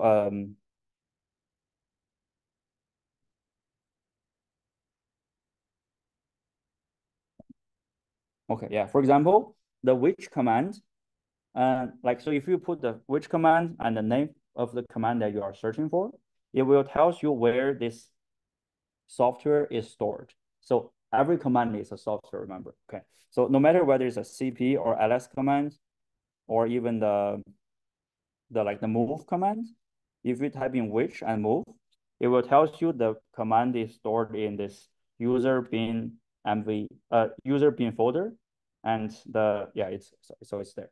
So if you don't know where your software is, for example, if you are running your Python on the Hoffman 2 platform, but you forgot where you stored it, you can run a which Python 3, for example, which Python 3. It will tell you where I stored my Python 3. Okay. Okay. Yeah, the next thing is variable.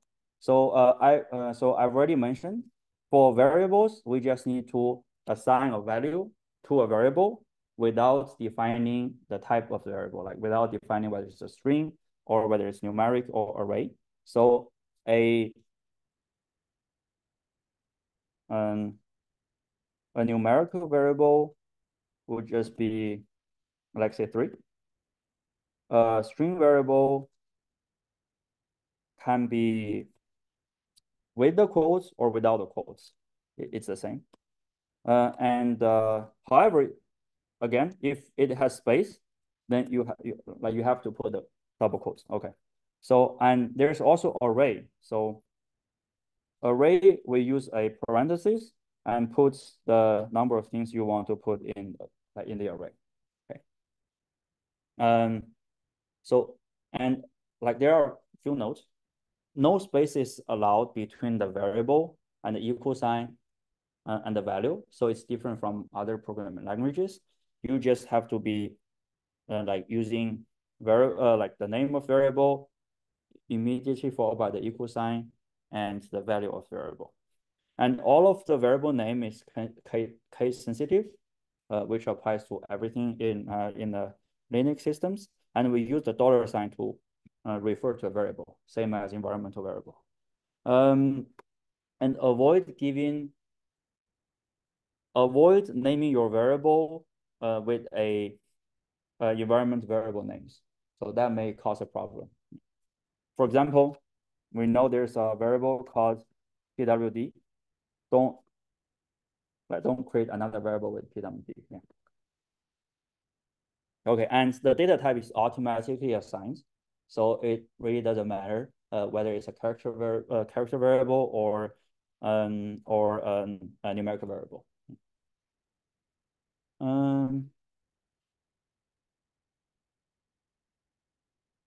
But I think these are very yeah, like not fun. Yeah, example. Yeah, let's move on. So there are some options that we can do with the variable. Okay. So for example, so we know our first variable is 3. We can perform arithmetic operations on the variables. What we want to do is we just do this $sign and brackets, and you kind of refer to the variable 1 with that $sign and just put the arithmetic operations that you want to use. And if you interpret the variable 2, then you see the result. So there's some operations that you can do. Yeah, and the output will be int only. So that's the case if you want to do division. You see, you will just get the an integer number. Yeah. Any questions so far? And the percent sign, similar to other languages, gives you the remainder. Yeah, so the remainder is 1. Okay. Yeah. Any questions?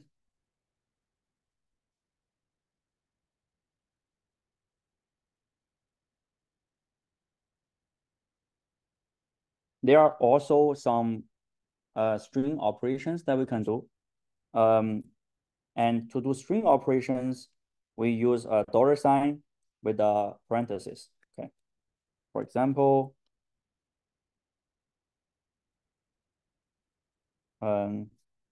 we start the expression with the keyword expression basically, and we get the length of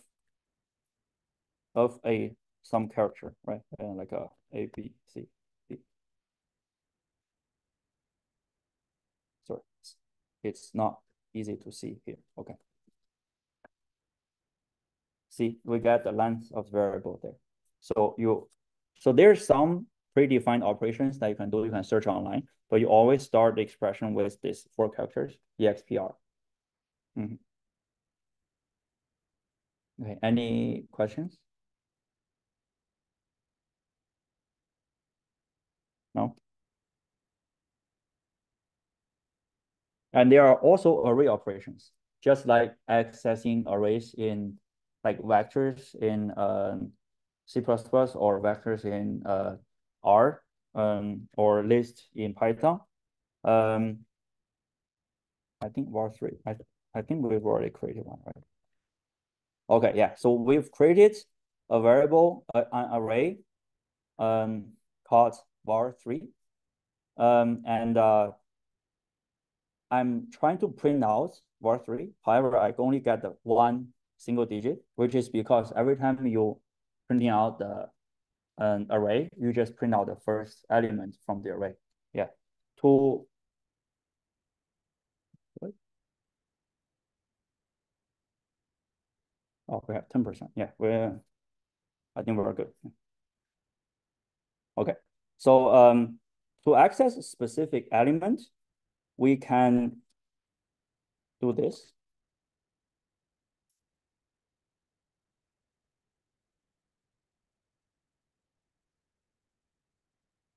For example, we have what we know it's 1, 2, 3, 4, 5.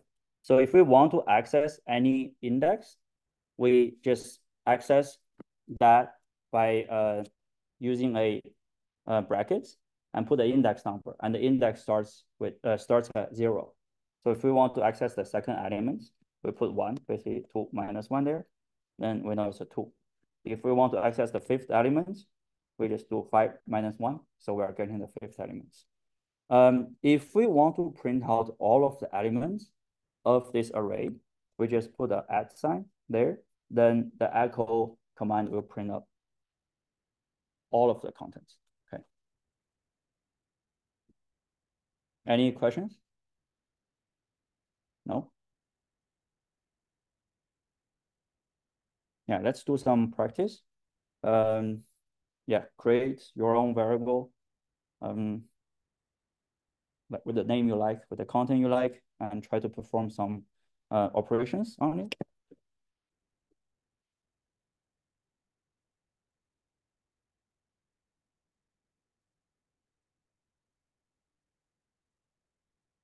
Yeah, and this can be our last.